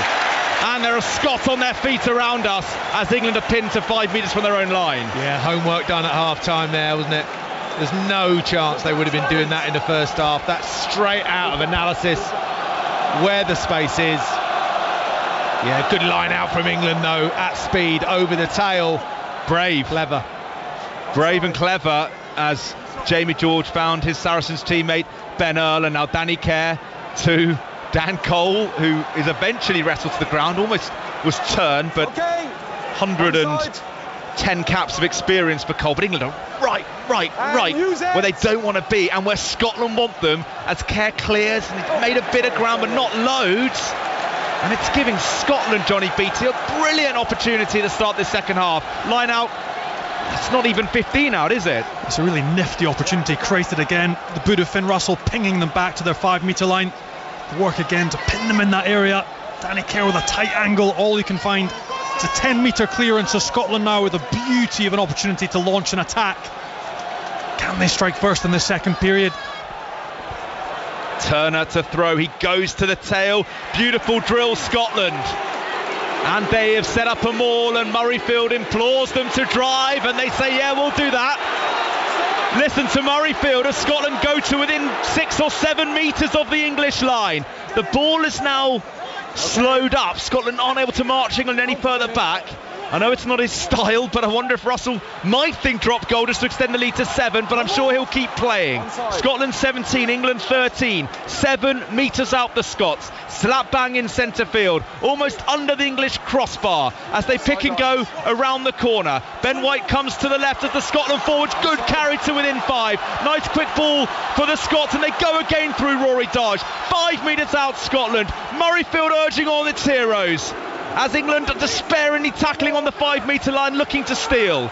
But it's still there for Scotland, who come to the left. 6 metres out or so, 4 points in it. Ben White sniping, caught by George Ford, but he's gone to within 5. Has Ben White there for Grant Gilchrist. He's dragged into the ruck. Murrayfield in fine voice at the start of the second half. Big tackle coming in on the fringe, but still in Scottish possession. What do you want here, Johnny Beattie? Patience, or does Scotland need some incision? Just hold on to ball, red zone, again patience, nothing too frantic, nobody going off in isolation, just keep squeezing England, and that is England win the penalty. They go round the corner, and it looked like Sam Underhill again. That is a big old moment, because a Scotland try would have sent this place into orbit. Yes, Scotland will be ruining that opportunity. They rushed that last pick round the corner from, was it Darge, or where it just needed more Scots on their feet. Just that bit of patience. There's nothing wrong with, again, scrum half foot on the ball. We're in no rush. We've got England exactly where we want them. Yeah. Shift the point of contact, or as we just said, Finn Russell back into the pocket, bang over 3. It's a big penalty for England. Henry Slade getting some treatment. Chris Ashton on the touchline. You saw Sione Tuipulotu limp right past you as Scotland already man down, and Henry Slade getting treatment. Yeah, that's a big miss for Scotland. He was struggling as they went in at half-time as well, actually, so he must have caught it and played on first half. It's a big loss. I'm not sure if Steve needs to unload some of this England bench. I'm just watching George Martin here run by. Get some of them on. I don't think you wait for Scotland to score the next points for that to force your hand. Get them on the field. George Martin especially, he's a big carrier, he's a big tackler. Cunningham South, as we've noticed, had an impact in the past few weeks. Get him on the field. Theo Dan, Joe Marler, Will Stewart, George Martin, Chandler Cunningham South, Ben Spencer, Finn Smith and Emmanuel Faye were both so the England replacements. Already Scotland have used one of theirs. Cam Redpath on for Tuipulotu. Slade is up and about. A burst of Belinda Carlisle to keep us company as Slade was getting some treatment. And now England have a line out, Matt Dawson. Not yet in Scottish territory, but a start to get back into the second half, which has been all Scotland in the first 4. Yes, sort of their first attacking set for England. What have they learned from the half-time and the chat with the coaches? Well, Scotland win the ball first. Well, exactly. Scotland pick off the line out. Russell as England shot up. Then there's a charge down by Lawrence, almost off the back of Bath teammate Russell's kick. Oh, well played. Cam Redpath, he's through. How has he done that, Redpath? And he's over the 10, and he's skipping almost around the fullback. Brilliant stuff from Redpath. Scotland might have numbers here. Cross kick from Russell. Van der Merwe's on a hat-trick. Van der Merwe's got a hat-trick. What a try. What a hat-trick. Magnificent from Scotland. And it's another try that's come from absolutely nothing. A half charge down. Cam Redpath, the first man to react. Beats 2 defenders, pirouettes, makes a 40-metre line break. And Finn Russell, the ball recycled, takes his time, lifts his head, sees the space in the far corner, the crossfield kick on a sixpence, and Van der Merwe gets his 3rd of the afternoon. What a sequence. I mean, there's a couple of things that I absolutely love about that. I mean, let's not underplay what Cam Redpath just did there. Not only the break, the pirouette, etc., but he knew he was isolated. He had a little dance around the fullback, Furbank, just for that extra 1 or 2 seconds. But I reckon as Cam Redpath is hitting the deck ready for the ruck, Finn Russell is already thinking, crossfield kick, please, that is all I'm going to do. And he knows Van der Merwe is going to be on that left wing. There was not even a shed of doubt that the ball was going to go through his hands. It was going on the boot, crossfield kick. Instinct, practice, partnerships. That's what you're seeing right there. Flower of Scotland around Murrayfield as England make 2 changes. Ben Spencer for Danny Kerr. Ethan Roots off, George Martin on. Russell, he's not kicked another one, has he? Of course he has. 24-13. Van der Merwe hat-trick. I tell you what, Johnny, that's like a left foot, right foot header kind of hat-trick, isn't it? That is one of those great hat-tricks, had a bit of everything. And I have to agree with Matt. I mean, it is just the rugby IQ, it's the speed of thought. He knows that everyone in the backfield has been drawn into that ruck. There is nothing in backfield. Heads up rugby, speed of thought, rugby IQ. Finn Russell is your man. Outstanding creativity. Well, England came from 9 down against Wales. They're going to have to come from 11 down against a rampant Scotland at a raucous Murrayfield. 47 minutes gone. Scotland 24, England 13. And if Scotland score next, Matt Dawson, that Calcutta Cup is staying up here. Yeah, well, there's. I know you've just mentioned the substitutions, but it's a key one now. I mean, Danny Kerr's not had a good day. It's just one of those things. It's a tough afternoon. It's a tough place to go, but he's not had a great afternoon. Ben Spencer has got an opportunity and needs to take this opportunity to manage the England side, not just get to the rucks and do all the passing, but get England into a position where they can use their weapons and attack, because it simply hasn't been done since the 15th minute. Scotland 24, England 13, as Spencer, his first bit of test rugby since the World Cup final in 2019. His kick is brilliant, and England have come storming away through George Martin. What an impact the replacements make with the Spencer kick, the Martin burst. Now here's Genge, took it out the hands of Ford, and he drives. Good energy about England, who trail by 11. Ford into the wide channels. England only 7 or 8, maybe 9 metres out from the Scottish line. They have to respond to that Van der Merwe third. They drive up. 24-13 to Scotland. They come to the left. Tommy Freeman's off his wing. England clear out. Therefore Spencer. Scotland slowing the ball up effectively. Martin again straight away got into the fray. England have a penalty advantage as Scotland in fringe. Spencer comes to the left, Slade, then it's been picked off by Kyle Steyn, but England will have the penalty. And now, Matt Dawson, if you're out there, as you have been in this fixture, and your brain is much, as you often say, and the emotions are swirling, what's the call here? Points, corner, scrum? Right now, for me, I would be going to the corner. I mean, I know George Ford has gone for the post, fine, but you're still going to be 8 points behind. England need to score tries. That's a great opportunity. It sort of upsets me a little bit, JB, there, that even when the advantage was given to a side there. I think it's number 1. I'll get the number for you now. Well, we're going to go to Bournemouth in a moment. There's been a goal. We're going to have a TMO review as well, so hold that thought, Johnny Beattie. Might be some foul play. Let's go to the goal and we'll work out what's happening with the television match official. Bournemouth, Man City, John Akers. Manchester City are ahead. Haaland, a little dink ball over the top to him. Did well, turned, left foot shot, saved by the goalkeeper, and following up to pass into an empty net was Phil Foden. It's Bournemouth 0, Manchester City 1. The best angle for you. Still trying to find the angle, and because they've got to get the pictures from the broadcast, it can take a while. Gen's in trouble here. He kind of, I mean, that's lazy. Yeah, there's no wrap there, is there? Lazy rucking. And listen, he's worked Does hard. Holland Bracey, it's coming in out. There we go. He's just flopped into a ruck, late, unnecessary. He's tucked his left arm under, and a lazy hit. Now, I don't know where the contact is. This angle here shows me that he's onto his own player. I'm not sure the contact is on the head or anything like that. It's just a lazy body position. He might get away with this with actually nothing. Yeah, it's onto his own player, yeah. Yes. Into his own player. So what's the deal there if you tuck illegally? He did catch his own player. I mean, he is flirting with danger there, Johnny. His own player's going to be raging, isn't he? He's got a shoulder in the back. Well, look, he's got away with it. Awful technique. I mean, if you're watching that at home, you're listening to us, do not clear out like that. You wrap your shoulder, you bind, you come in properly at a decent height. He's got away with it, and he's lucky that he hasn't made contact with the Scottish player in any shape or form, because that is clearly illegal. Well, that could have gone the other way, but Genge caught his own player, so it's no foul play. England do still have the chance to go for goal. Amid all this, City taking the lead at Bournemouth, as John was telling us, over on Sports Extra, by the way, for commentary of Bournemouth, Manchester City. George Ford to cut the gap to 8. He's done just that. Scotland 24, England 16. 3 points are 3 points. Okay, maybe not what I would have done in that position, Johnny, but I also would have been inclined to go to the corner. Their line-out has been good. Fumble in the backfield by England. Oh my days. Well, I wonder if the ball may have gone backwards or sideways, then bounced forward, but it looks awful. Sam Underhill maybe in the backfield, and that's clever from Scotland. They went way before England was set. George Martin it was, number 19. He's made a big impact since coming on.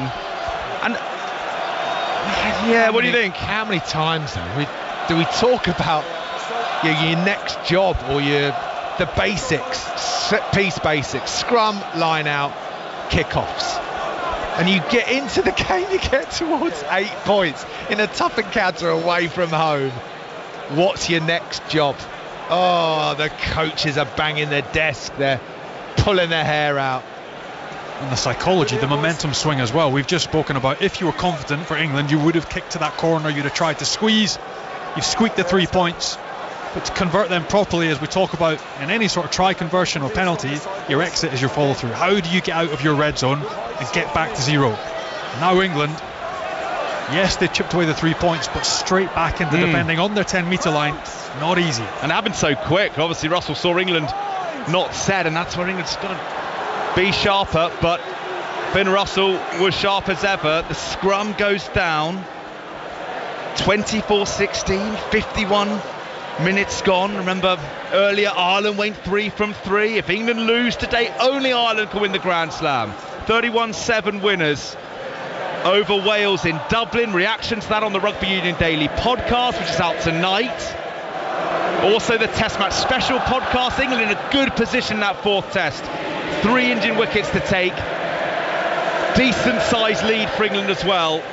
Fascinating Test series against India. All the news and reaction on the TMS podcast, which is out now.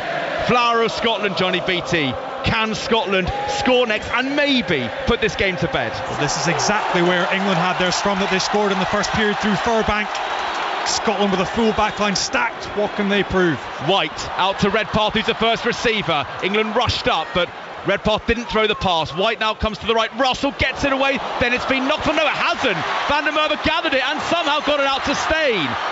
I don't know how he did that, Duhan van der Merwe. Look, for all the world, like he was going to lose the ball, but he kept control of it. And Scotland still have it as Schumann takes it from White. 8 points in it at Murrayfield. As Scotland attacking, then they knock on, and both sides, the handling errors have let them down, and England hold on. Scotland cannot score that try that would have put them 13 at least clear. It stays as an 8-point gap. 53 minutes gone. Scotland 24, England 16. Does anyone think that Duhan van der Merwe is up for this game or what? I mean, he's player of the match and there's only 52 minutes gone. He's absolutely everywhere, making tackles, scoring tries, bumping balls and sprinting after it before it hits the deck. I mean, he sort of epitomises that sort of Scottish terrier mentality, but just so controlled at the moment. It's going to be a tough ask for England. This, you really can sense it. However, if anyone on that England side gets to grip with the game strategically, you never know.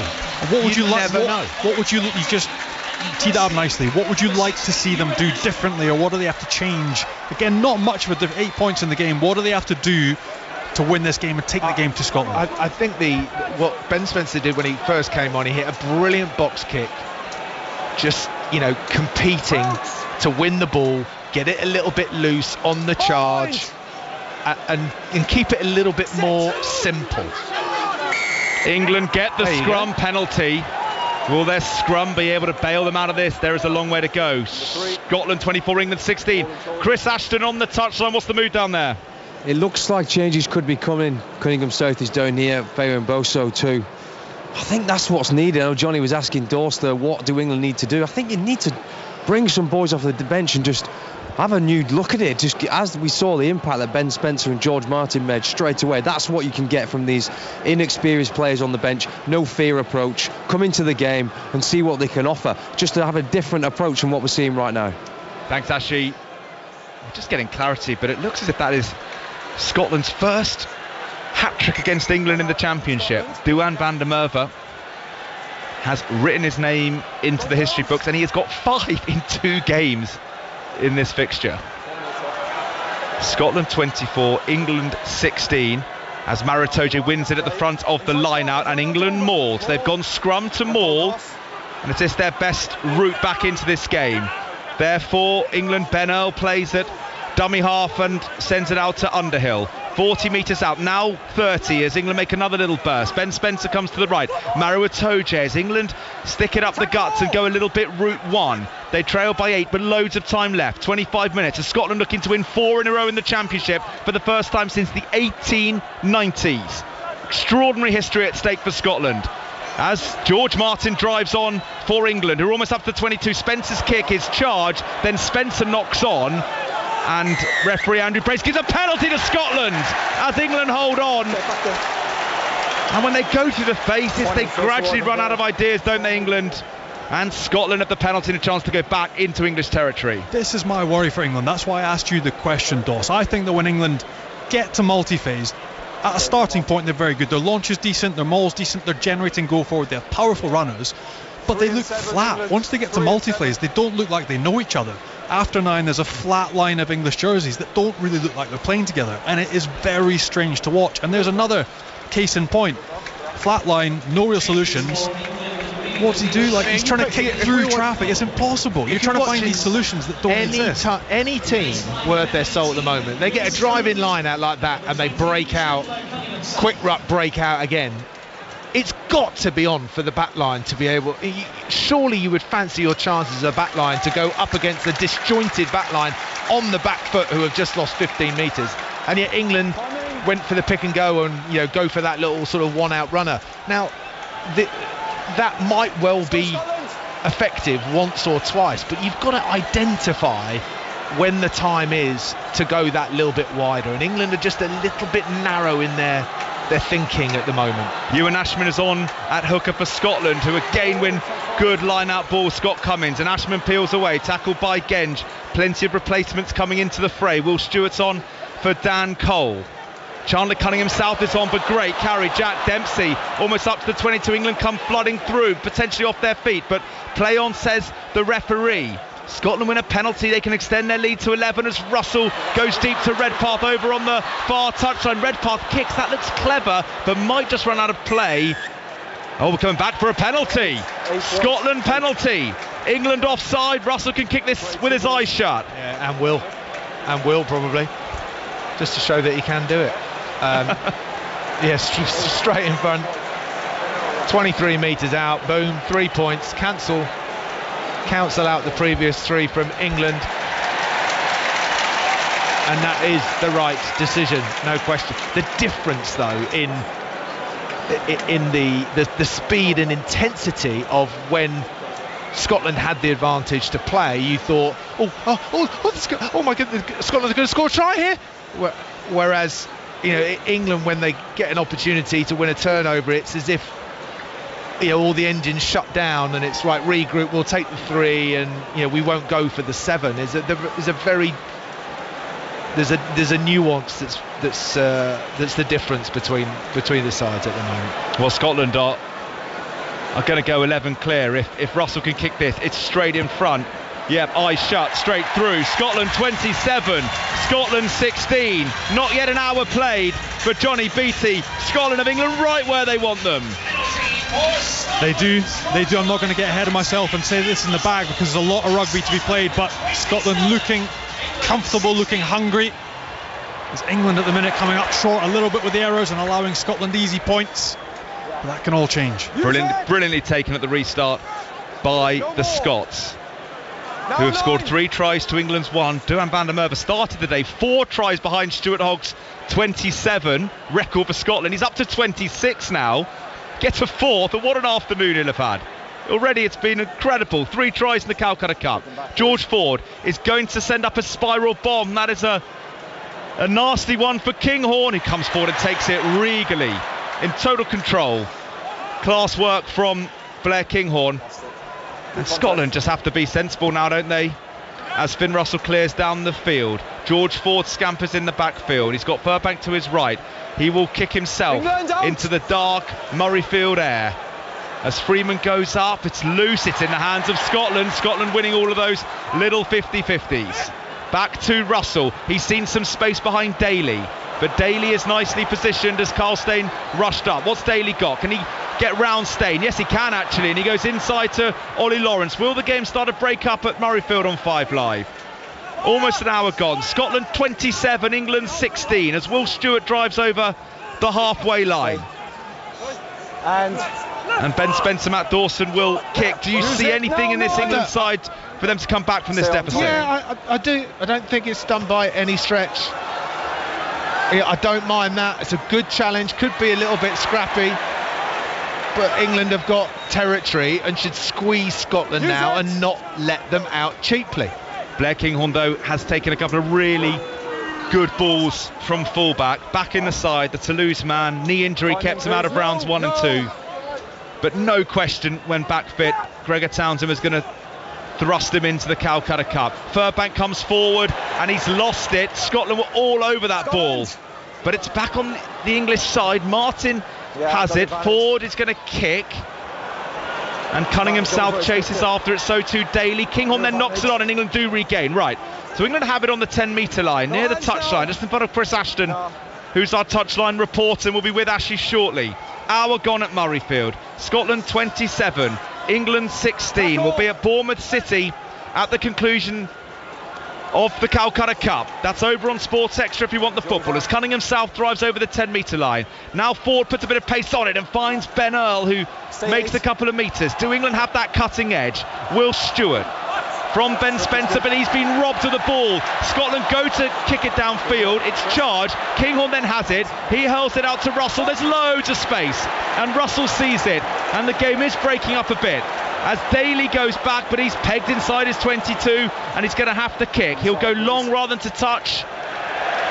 It does go out of play though, and Scotland have a big territorial gain, and they have a line out on the 10-metre line, Johnny Beattie. They do, and England, Dawson, it has to be said, they look the most comfortable when they just remove the rugby from the equation and they stick the ball in the air. That seems to be their best way of getting change, earning go forward, winning 50-50s. It just looks a little bit turgid, a little bit slow when they have ball in hand. I'm just trying to work out, I'm just thinking about where England are attacking, and it's mostly off 9. It might sometimes be a little short ball off 9, it might be slightly wider, but I've not seen any big runners going into the midfield. I've not seen any big runners going off Slade or... And I find that really, really strange, that it's very one-dimensional from an England attack. It needs to be a little bit wider, but you just got to find a way to do it. Well, that's a big change. Chris Ashton on the touchline.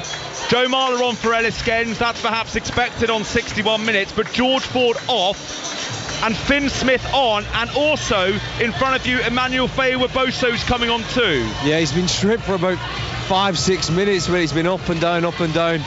It gives us a different dimension. Like Finn Smith's never been out here. He doesn't know what to expect. It doesn't matter to him really how many points down they are. He wants to come out here with a different point of view and try and get England back into this game. I think the breakdown has been dominated by Scotland, so England haven't been able to get any sort of speed of ball into their attacks. Scotland have been so good at slowing it up. Well, what a moment for Smith and Faye-Weboso, who weren't brought off the bench against Wales, but they are on with 20 just under to play in the Calcutta Cup, which Scotland lead convincingly. Scotland 27, England 16. It's a mess of a ruck as Andy Christie carried it in off the line out. Henry Slade, by the way, who was the man who came off for Faye-Weboso, so I think Tommy Freeman goes into the midfield. Yeah, Freeman goes to 13. Scotland have it on the 10-metre line.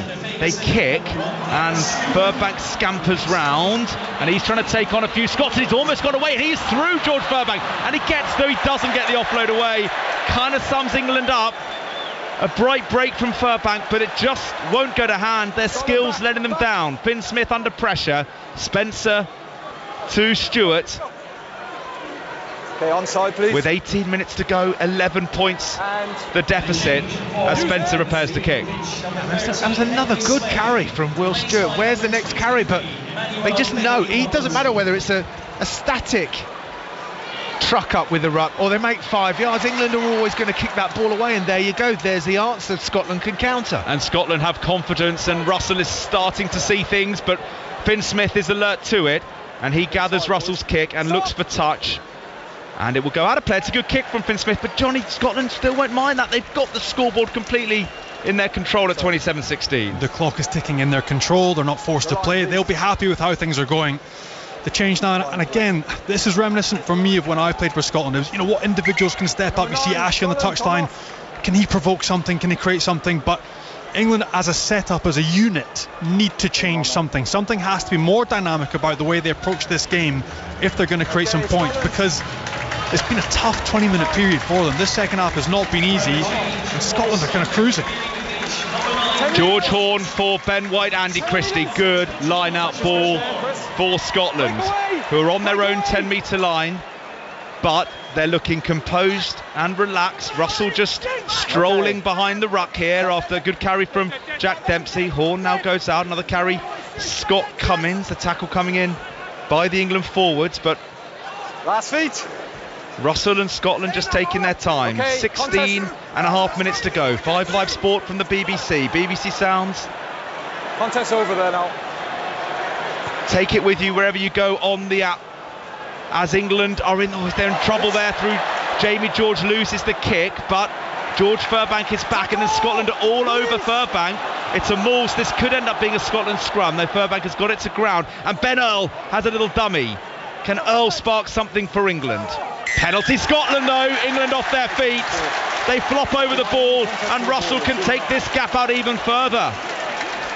Again, this, I think it just illustrates the point I tried to make. You're playing from deep, you're on the back foot, ball's guddled, you've got Ben Earl again off in isolation, trying to create something from nothing. There's no cohesive nature to the way England are trying to play. That is a pick and go on the back foot, trying to create something for his team. It looks a little bit desperate, and he just creates that space between himself and his support. The ball is coughed up. Great work on the deck by Scotland. They've just been a little bit quicker to the game. They've managed it well, and they just look more together. I think that's the point I'm trying to make for England, is a little bit lost. It's lonely. It is so lonely out there when you're in this position, and England are going to feel that they're not getting any of the decisions, and the bounce of the ball's not going their way, and everything's going to be rattling through your mind. You're away from home. You can't hear any England fans. All you can hear is Scotland fans, a cheer on the penalty.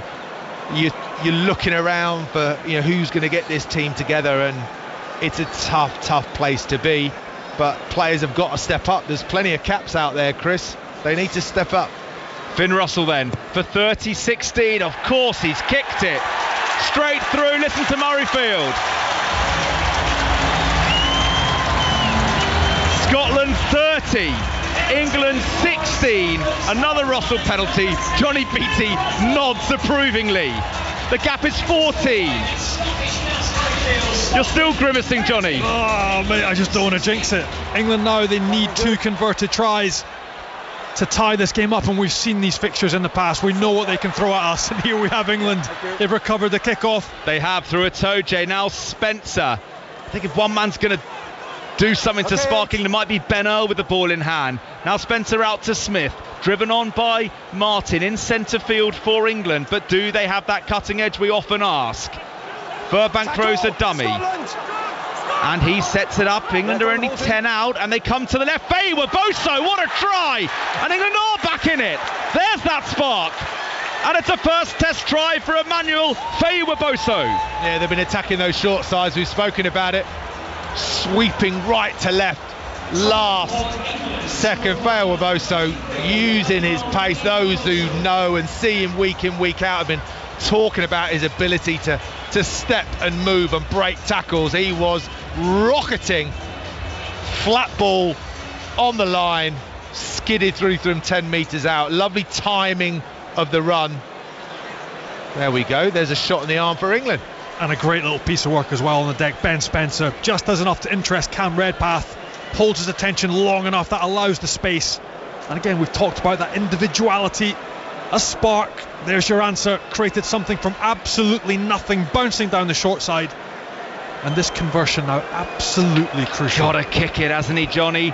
30-21, Finn Smith. First test point, he's hit the post. The gap's at 9. Russell hasn't missed a day. Finn Smith could have taken England to within a converted try. Either way, they'll need 2 scores if they're going to have this miracle comeback. Scotland 30, England 21. Calcutta Cup still alive, Matt Dawson. Big kick. Shame that really important kick to be within 7. It just changes the dynamic of both sides. For Scotland, imagine coming back to the halfway and thinking, oh my goodness me, it's 7 points. There's just a little bit more leeway. Ben Earl takes it. He will keep going to the last, Earl, one of England's better performers over the last 6 months or so. Breakthrough at the World Cup, but at the moment his efforts in a losing cause. 12 minutes to go. Theo Dan on for Jamie George, so Steve Borthwick has emptied his bench. All the rookies are on as they try and wrestle the Calcutta Cup, which at the moment is in a vice-like Scottish grip, and they have a line out not far away from the 22. Scotland line out 30 odd metres out. They still have a very healthy 9-point lead. Yeah, and England have got to throw a bit of caution to the wind here. They've got a challenge. There's the line out. They've got to try and get up. They've got to disrupt. They've got to do something. I mean, that's easy ball for Scotland. Well, Itoje came through, but Ashman peeled away, ran into Cunningham South. We'll get the view of Ashley on the touchline shortly as England empty their bench. But let's go to the Vitality half-time at Bournemouth. John Akers. Bournemouth 0, Manchester City 1. Manchester City in complete control. Phil Foden with the goal. A ball over the top for Haaland. Shot saved. Foden on the overlap and just tucked it into an empty net. Bournemouth 0, Man City 1. Cheers, John. That's over on Sports Extra. Big moment here. We're at that stage of the Test match, aren't we, guys, where every moment could be huge. Actually, your view of that on the touchline. Scotland crossing, England penalty, and Finn Smith takes England fairly deep into Scottish territory now. Yeah, there's still 11 minutes left. There's loads of time. If only Steve would have listened to me on 45 and got the boys on. That's what exactly what Fairham Boso did is what I anticipated happening. A player coming onto the pitch full of confidence, doesn't know the rules out here, wants to come out and put his own imprint onto the game. He had no right to be anywhere near the ball and hit a line like he did and score a try. That is what we needed. I just hope there's enough time left for them to have a proper impact. Scotland 30, England 21. Murrayfield expected, anticipating a 4th straight Calcutta Cup. They're 10 minutes away, Scotland, from doing that. England, though, on the attack on the 22 as Spencer goes to Lawrence. Bathman to Bathman. 22, Spencer to Itoje, who's had a decent game and he carries, but good physicality on the gain line. Jack Dempsey, who wants them all. I think he might have them all. Itoje's on the floor. It's going to be a Scotland scrum here. Brilliant work, Jack Dempsey.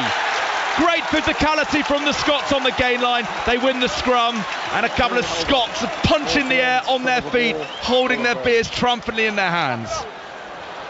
But again, we have to talk about how that is created. That is talked about England being blunt with their attack. They've gone 2 phases and they've got lost. They've come round the corner. Itoje's been asked to punch the ball up by Finn Smith. He's come round kind of ponderously because nobody's really sure what the shape is, what they're meant to be doing.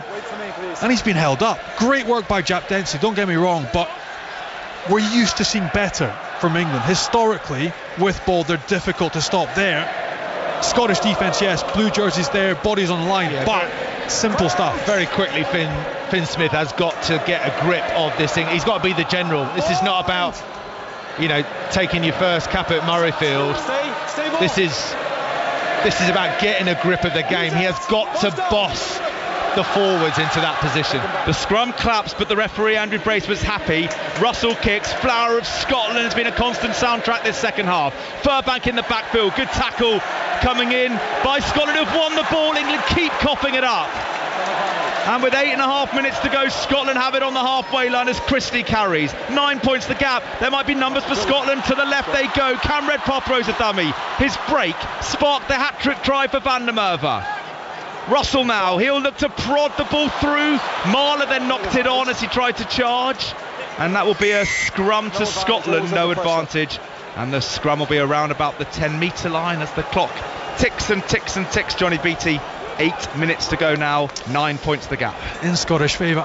Again, this is the danger. Nearly there, a charge down, another opportunity from nothing. That's the danger when you're Scotland. You know you don't have to play with the ball. You want to stick England in their own half, but Finn Russell, they're looking to kick through traffic. It's always so dangerous. Luckily, Scotland get the ball back. It's a scrum for them after the knock-on by Joe Marler.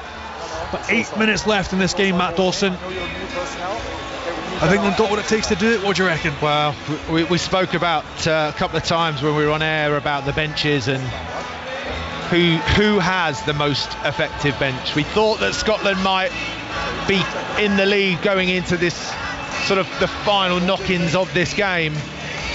Right now, with 8 minutes to go, within the next 3 or 4 minutes, England get an opportunity and score, then obviously we are game on. However, Ben Spencer, Finn Smith have got to grasp the nettle. They have got to boss it, like they've just seen Fair Weboso boss it. They have not got to worry about what's been going on in the camp and what Steve Borthwick wants you to do. Get out there and play the way that you know can win you the game. Whether you're at Northampton or you're at Bath, you're top of the league. How are you going to win this game? How are you going to score a try from this in these next 3 or 4 minutes? That's all that I want from those two individuals. 9 and 10 have got to boss this. He will make a decision, guys, okay? Let's go. Big scrum, 10-metre line inside the Scotland half, but if you're Scotland, you've been here before, you've won the last 3. There won't be those kind of that frenetic feeling. If you've not won for ages, you might get 9 points up, 8 minutes to go, Johnny. Scotland have been here before, they'll be super calm out there. Look, there shouldn't be nerves. There's 8 minutes and Scotland now know they don't have to play anything out of their third. I expect this ball to be kicked straight down into English 22. Scotland do not have to do anything apart from stay out of their third of the field right now, so territory absolutely step to me, please. Crucial, and they just have to close this game out smartly and force England to generate something that they haven't looked like creating consistently through the game, and pull 2 scores out the bag. And still the scrum takes its time, and we were half an hour earlier. Scotland may want to speed things up, get their backs into the game, but they will not mind one bit, will they, Matt Dawson? Another minute's gone out of the clock as we wait for this scrum. Yeah, perfect. Finn Russell strolling around, and they get a free kick, Scotland. Yeah, taking his time. It looked like he had, just having a quick check of the nose. It looked like he was picking his nose, to be perfectly honest. He didn't even look particularly interested in the game because he knew he wasn't going to get it. It was as if he knew, and he's not even taking a kick, I don't think, into touch. He's cruising. Scotland have this 9-point lead and time is running out for England. That's a horrible ball for Faye Weboso, but he's got it, and he's almost got away, the try scorer. Can England go from 60 odd metres? Joe Marler will carry, he trucks it up. Therefore, Ben Spencer, but it looks like the ball is slow, and he's got to go quicker, Chris. It's going to the boot, isn't it? Yeah. It's got to go quicker than that. It's a half decent carry from Joe Marler, and you're just wasting time. Is anyone just going to tell them that they have got the 9 points adrift? Get a shift on. Well, they've got to win this ball back, and I think they might have. Yes, that's why they kick, to get it back. Finn Smith then hurls it out to Furbank, but Scotland are well matched in defence here. Lawrence out to Freeman, that might be a touch high, but the referee was brilliantly positioned and was happy. England almost up to the halfway. Ben Earl, he thunders into a couple of Scots, including Miller Mills, and he's going to go to the boot again, Spencer. Painful, guys. England know they get a lot of ball back, but they can't afford to give possession away. So the kick's got to be perfect as Spencer prods it up. Daly's a little bit ponderous after that, and that's meat and drink for Kinghorn. You're going to kick at this stage of the game, you've absolutely got to win it back. And Scotland have it through Cummings. It's Ben Healy come on, I think, Johnny, isn't he? And he's on for Cam Redpath, went off clutching, I think. Yeah. He looked like he burst his nose. So Finn Russell may have gone to centre. It's all happening in the final 6 minutes of this game. Finn Smith under, he knocks it on, and that could well be that. Finn Smith was under no pressure, and what does Scotland do? Out from Horn, there's the cross pass from Russell, trying to expose Faye Weboso. The advantage will be over though, because it was just a knock-on, and Faye Boso does look dangerous every time he runs with the ball. There might be numbers to the left. It's offside against Scotland, so England have a chance here, but they need to score twice. They're 9 points in at that missed Finn Smith conversion, means a converted try doesn't get them out of jail. This is a Scot. I get infuriated watching them because they generate quick ball. There's something. They then slow down their own ball, even with a penalty advantage. And I get it. Their rugby is governed by data-driven, almost sort of moneyball stuff. But come on, throw something into the game. Throw caution to the wind. It's exactly the same as Ben Spencer is playing in exactly the same manner that Danny Kerr would play when he would come on, which is completely different to how he plays his game for his club. Completely different. And I can only think that this is coming from the coaches. This is the messaging. Go through a phase, box kick, let's get the ball back. Chesham at the tail. Spencer, do England have it in their locker to go from 30 and force a thrilling finale? Finn Smith throws a dummy, almost wrapped up. Big welcome to Test rugby this for Finn Smith. Out the back, England are quite tight, but Lawrence throws a wild pass, and England look beaten out there. Ben Earl watches it dribble into touch, and look at Murrayfield. Scots are cock-a-hoop all around us. They know they're on the verge of a fourth Calcutta Cup win in a row to rival the 70s, and then back to the 1890s, the last time Scotland won 4 in a row in the championship. Chris Ashton on the touchline. You saw that pass from Lawrence. England just start to panic. Yeah, I think that part of the problem is what the boys are just talking about there, is why they're not playing, why are they slowing it down to kick, because they probably don't, they're not practicing it, they're not practicing being in that situation in training. They're just, you don't go into a game like this planning on being 8-9 points down with 5 minutes to go and playing from your own half. That will never be in Steve's thinking, so that's why they're doing that, and they're the game dominated them all. Scotland are running riot.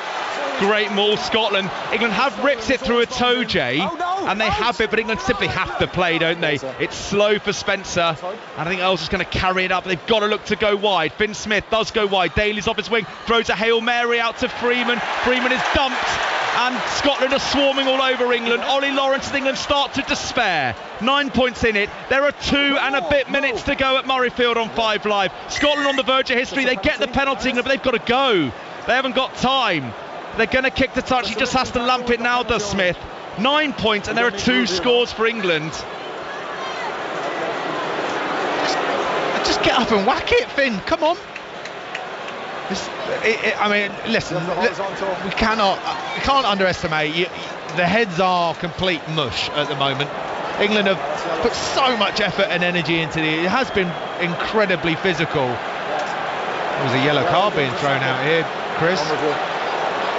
Yellow card for Van der Merwe, but maybe he was blocking or something. No, it was the tip tackle. The tip tackle. The initial penalty was for the tip tackle, and the TMO's referred it as a yellow. He's gone past the horizontal, but he's coming off to a hero's welcome. Incredibly. Imagine getting that reaction to a yellow card. So it means that Van der Merwe gets his moment to soak up the Murrayfield adoration, and how he deserves it. One of the great Six Nations hat-tricks. That'll go down in Scottish rugby folklore forever, as will this win if Scotland see it out, and they are 90 seconds away. I don't know what the stoppage is for, but England are waiting to throw it into the line out. And look, if you're talking positively from an England point of view, Matt Dawson, they try and take a 3, then have a go to score a try, because just going through the phases will eat up the clock as they win it at the front. Yeah, it's points. Let's get, even a quick drop goal, if it allows to then regroup and have 30 seconds at it. England have 1 minute and 10 seconds, and they simply have to score. Scotland know they are there. And it's a scrum to Scotland as England claps them all. And that is that. And Scotland can feel the history. And again, Scottish fans to their feet. It's Ewan Ashman that comes up with a turnover. Another held up with a decent contact. But boys, it goes back to my point. That's England on second phase. Second phase, they try and come around the corner, no solution at scrum half, you're forced to pick and go. There's just nothing coming from this England side, and Scotland defensively have lapped it up. Well, these are the corporate seats in front of us, and they're all on their feet, so all around the stadium, Scottish men, women and children are jumping for joy. They know it is done. 35 seconds to go, and there simply is not time, Matt Dawson, for England to score twice. Scotland have to win the scrum, go through a couple of phases, and then soak up the Murrayfield crowd. Yeah, I mean, there isn't time, and unfortunately there isn't the wherewithal to score 9 points in that time at the moment. There haven't been the opportunities other than the Feo Waboso try. England have looked lacklustre, they've looked disjointed, which is such a shame, because in the first 5 or 6 minutes we saw a new England, we saw the dawn of a new England, and then it's as soon as Scotland had worked them out, they've been rampant. Listen to this.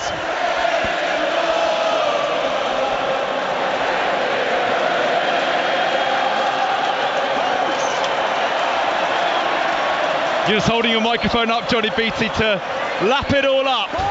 Scotland 30, England 21. The clock is dead. One phase, one kick. It's got to be Finn, hasn't it? The ball goes back to Finn Russell. Of course it's Finn Russell. More Calcutta Cup history for Scotland. 4 in a row now. It's not been done in the Championship since the 1890s. The days of the horse and cart. And it's their racing car, Duan van der Merwe, and his 3 stunning tries. And it's Scotland once again, whose vice-like grip on this Calcutta Cup simply will not be relinquished. Scotland 30, England 21. The Scotland flags fly proudly around Murrayfield, and they've done it once more. I think Johnny Beattie should go first. That's a magnificent win for the Scots. So, how are you feeling? Just proud. I think the weird thing is as well, when you've been part of these fixtures and you sit back and you understand the context of how small a rugby nation we really are, and how a bit of organisation, some decent players and some togetherness can go such a long way. We're playing against England, right? The scale of what we're playing against, the volume of players and people that you have playing in the game in your country, the number of professional teams, the amount of players you have at your disposal, and the fact that this is now 4 back-to-back. It is absolutely incredible that Scotland can knock this together, and that's why I'm proud. I'm proud of the coaching staff, the setup, Scottish rugby, the players that are part of that group. We have effectively 65 people to choose from. And put that together, and we can keep the Calcutta Cup away from an English side and away from a nation that is a superpower on the world stage, and therefore incredible. Look at this scene, guys. Scots dancing for joy. They've been here a fair bit in this fixture, celebrating a Calcutta Cup triumph for 4 in a row. It's uncharted waters, and they're punching the air, the Scottish fans all around us. Gregor Townsend just walked behind, a grin on his face. We'll grab a word with Townsend shortly. Chris Ashton on the touchline, painting the scene down there as Scotland win it again. Yeah, you can really see the disappointment on the English lads' faces. They really expected more from this, but Scotland were too good. England, past 15-20 minutes in this game, they didn't really fire a shot and look at ever winning the game beyond 20 minutes. And that's probably a lot down to the experience of the Scotland team and the connections that they have in playing together for so long, and them being such a good team. But question's got to be, where do England go next? Do they now move on with players? Do they bring the younger great players in and give them more of a chance in the next few games? Yeah, plenty of food for thought for Steve Borthwick. We will speak to Steve Borthwick. We'll get some reaction. All that reaction will be on 5 Live later, and the Rugby Union Daily podcast. Where England go from here is a good question, but Matt Dawson, Scotland's day again.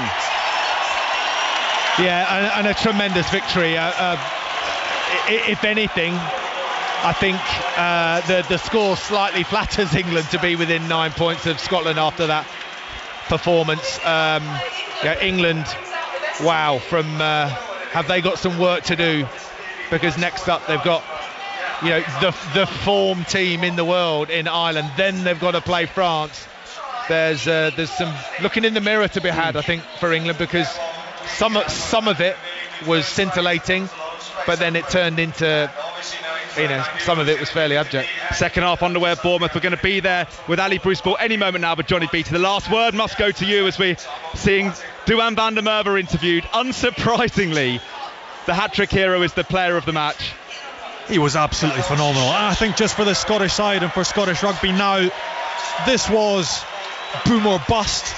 You've now got a Scottish side that can go on and challenge for a triple crown in the first time I don't know how long, and it sets up an almighty last 2 rounds against Ireland and Dublin, which is a shootout now for the championship if Scotland can get the job done against Italy. So exciting times and a wonderful bounce back from Scotland. Right, loads more to come on the Rugby Union Daily. Reaction through the night on 5 Live. But second half, Premier League, Bournemouth, Manchester City.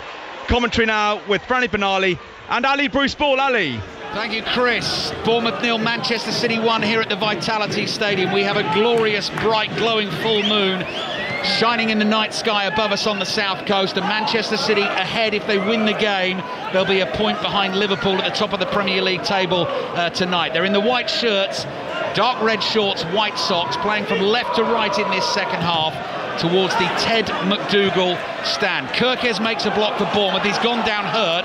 Play continues though with Solanke on the ball just inside his own half. Low curling pass away to the right. Kirkes is slowly dragging himself to his feet. May have been slightly winded there, but he's okay.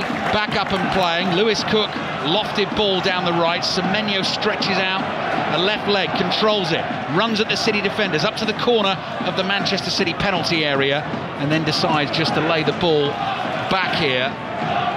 And Zabarnyi, the Ukrainian, comes across to his fellow centre-back Senesi. Straight ball up to Christie. Nice little clip round the corner from him. Bournemouth in the black and red vertical stripes, black shorts, black socks with the red tops, playing right underneath the nose of their manager, Andoni Iraola, who stands in the technical area on a chilly night, wrapped up in a big padded coat with his hands in pockets. But then he takes them out to clap them together and encourage his team to further efforts.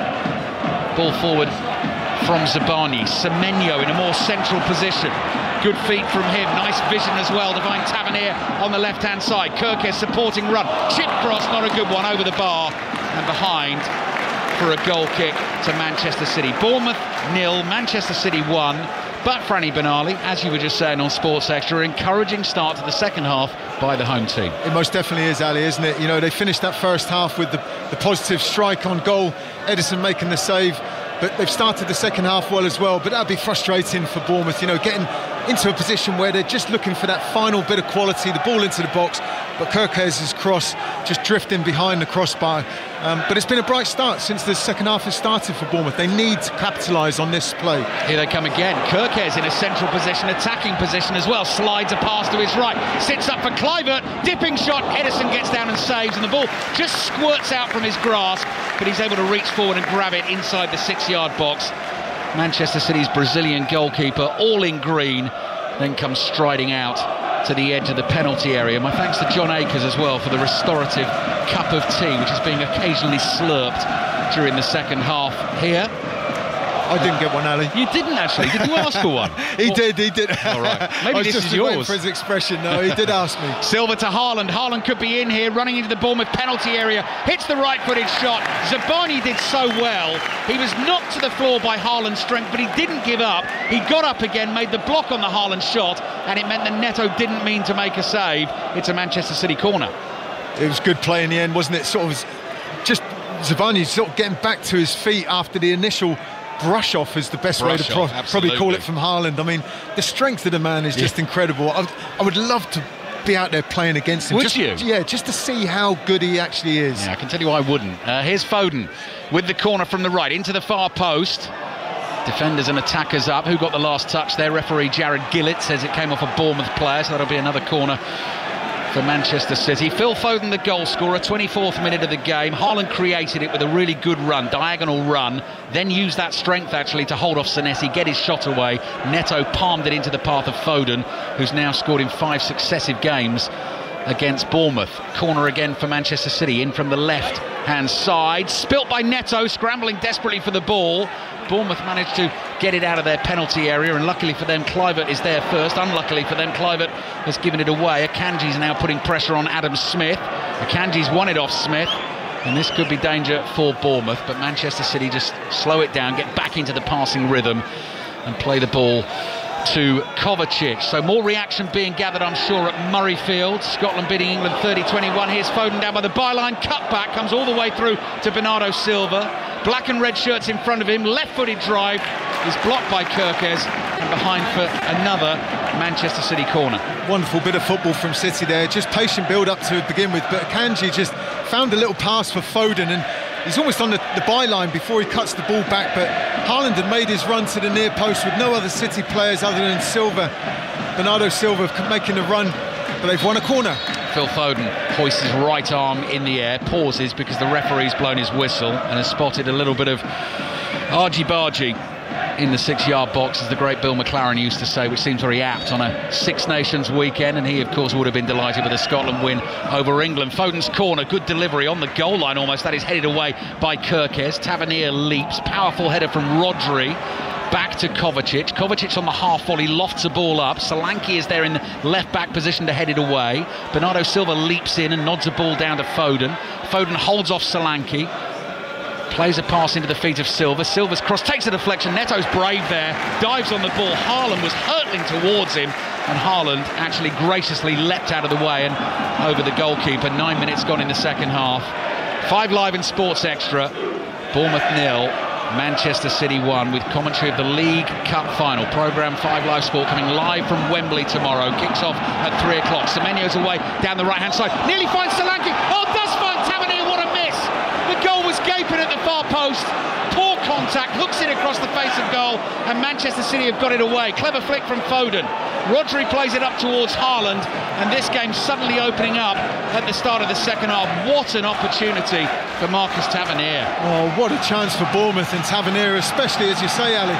It was a great break down the right-hand side from Semenyo, getting past Nathan Ake, and then his ball across the box. You thought Dominic Solanke was going to be the one getting the touch in on goal, but it fell to Tavernier, and he just fluffed his finish a little bit, just scuffing it, not getting a good strike on it, but it certainly brought the home crowd to life. Brilliant from Manchester City, cutting right through the heart of Bournemouth here. Stones driving forward, flicks a little pass to his left. Haaland's lurking at the far post. Núñez rolls a pass to Bernardo Silva. Now Haaland receives it, ball at his feet, edge of the box, lays it back to Rodri, thinking about a first-time thump, gives it to Foden. Foden working in really tight spaces, just hits the pass beyond Haaland.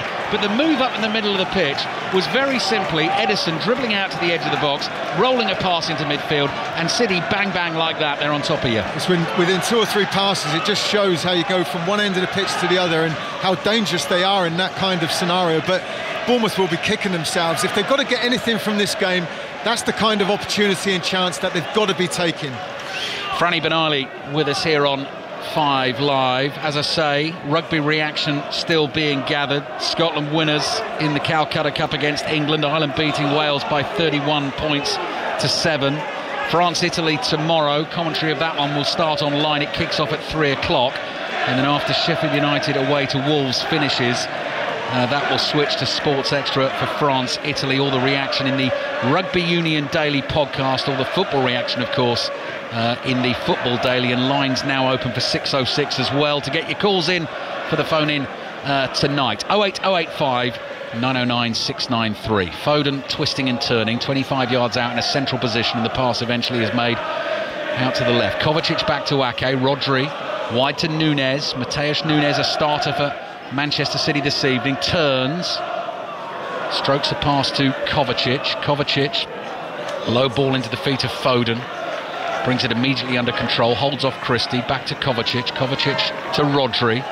And Manchester City trying to move the Bournemouth defenders around, but they're being forced back to the halfway line here. Akanji plays back to Diaz. Diaz running across the halfway line, chased by Solanke. Laid off to Ake. Diaz again, just inside the Bournemouth half on the left.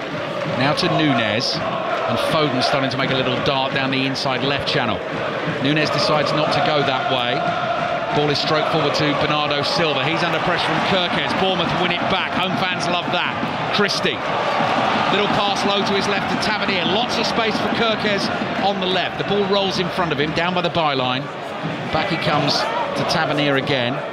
Tavernier to Christie. Manchester City now back in numbers, leading Bournemouth by a goal to nil. And moving within a point of Liverpool at the top of the Premier League table. Arsenal-Newcastle, of course, kicks off at 8 o'clock this evening. Updates of that one into 6:06. Little scoop pass from Senesi on the left. Christie plays it across here to Lewis Cook, his central midfield partner. Cook is sitting deep, gets the ball back again from Adam Smith.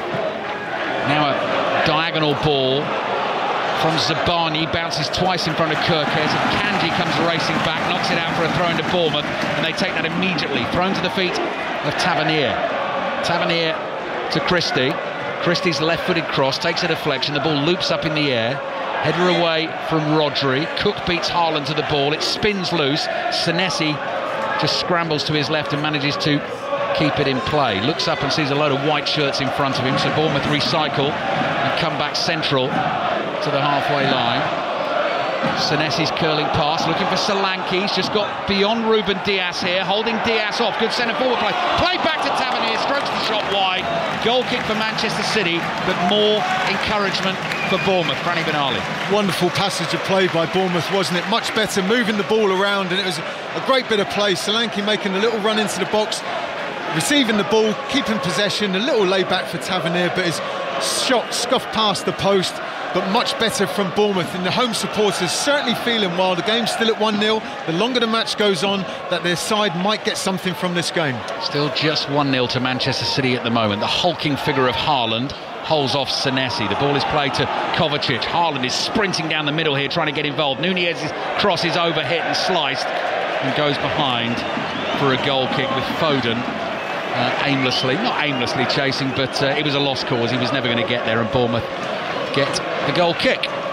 Certainly just feel that the momentum's just shifted in Bournemouth's favour, don't you, with the chances that they've had the last 5 or 10 minutes, and City, a couple of their passes just going astray, and that cross into the box typifying sort of how this second half has gone, really. Certainly Bournemouth the better side, a little bit more confident, but need that goal to get back on level terms. Yeah, still trailing by a goal to nil. Thoughts of Franny Benali on 5 Live. Bernardo Silva nearly pounces inside the Bournemouth half as they tried to play out. Tavernier can't quite keep the ball in play. It's just crossed the touchline in front of Pep Guardiola. He gives it the thumbs up to his team, and they've won a throw-in wide on the right. They're taking their time. Haaland just casually strokes the ball to Akanji. Looks like Jeremy Doku is getting ready to come on. Now, he had a real hell of a time against Bournemouth earlier in the season. 4 assists and a goal, I think it was, in Manchester City's 6-1 win against Bournemouth at the Etihad. So Bournemouth fans won't be pleased to see him getting ready to come onto the field. Stones forward to Haaland, back to Stones, just inside the Manchester City half, across to Silva. Brilliantly worked by Manchester City. Now options for John Stones. Curling ball just beyond Haaland, headed away. Stones will try and get there. Tavernier is back there in the left-back position for Bournemouth. Clears on the turn, up the left-hand touchline it goes, but Manchester City win it back. Again, a big thumbs up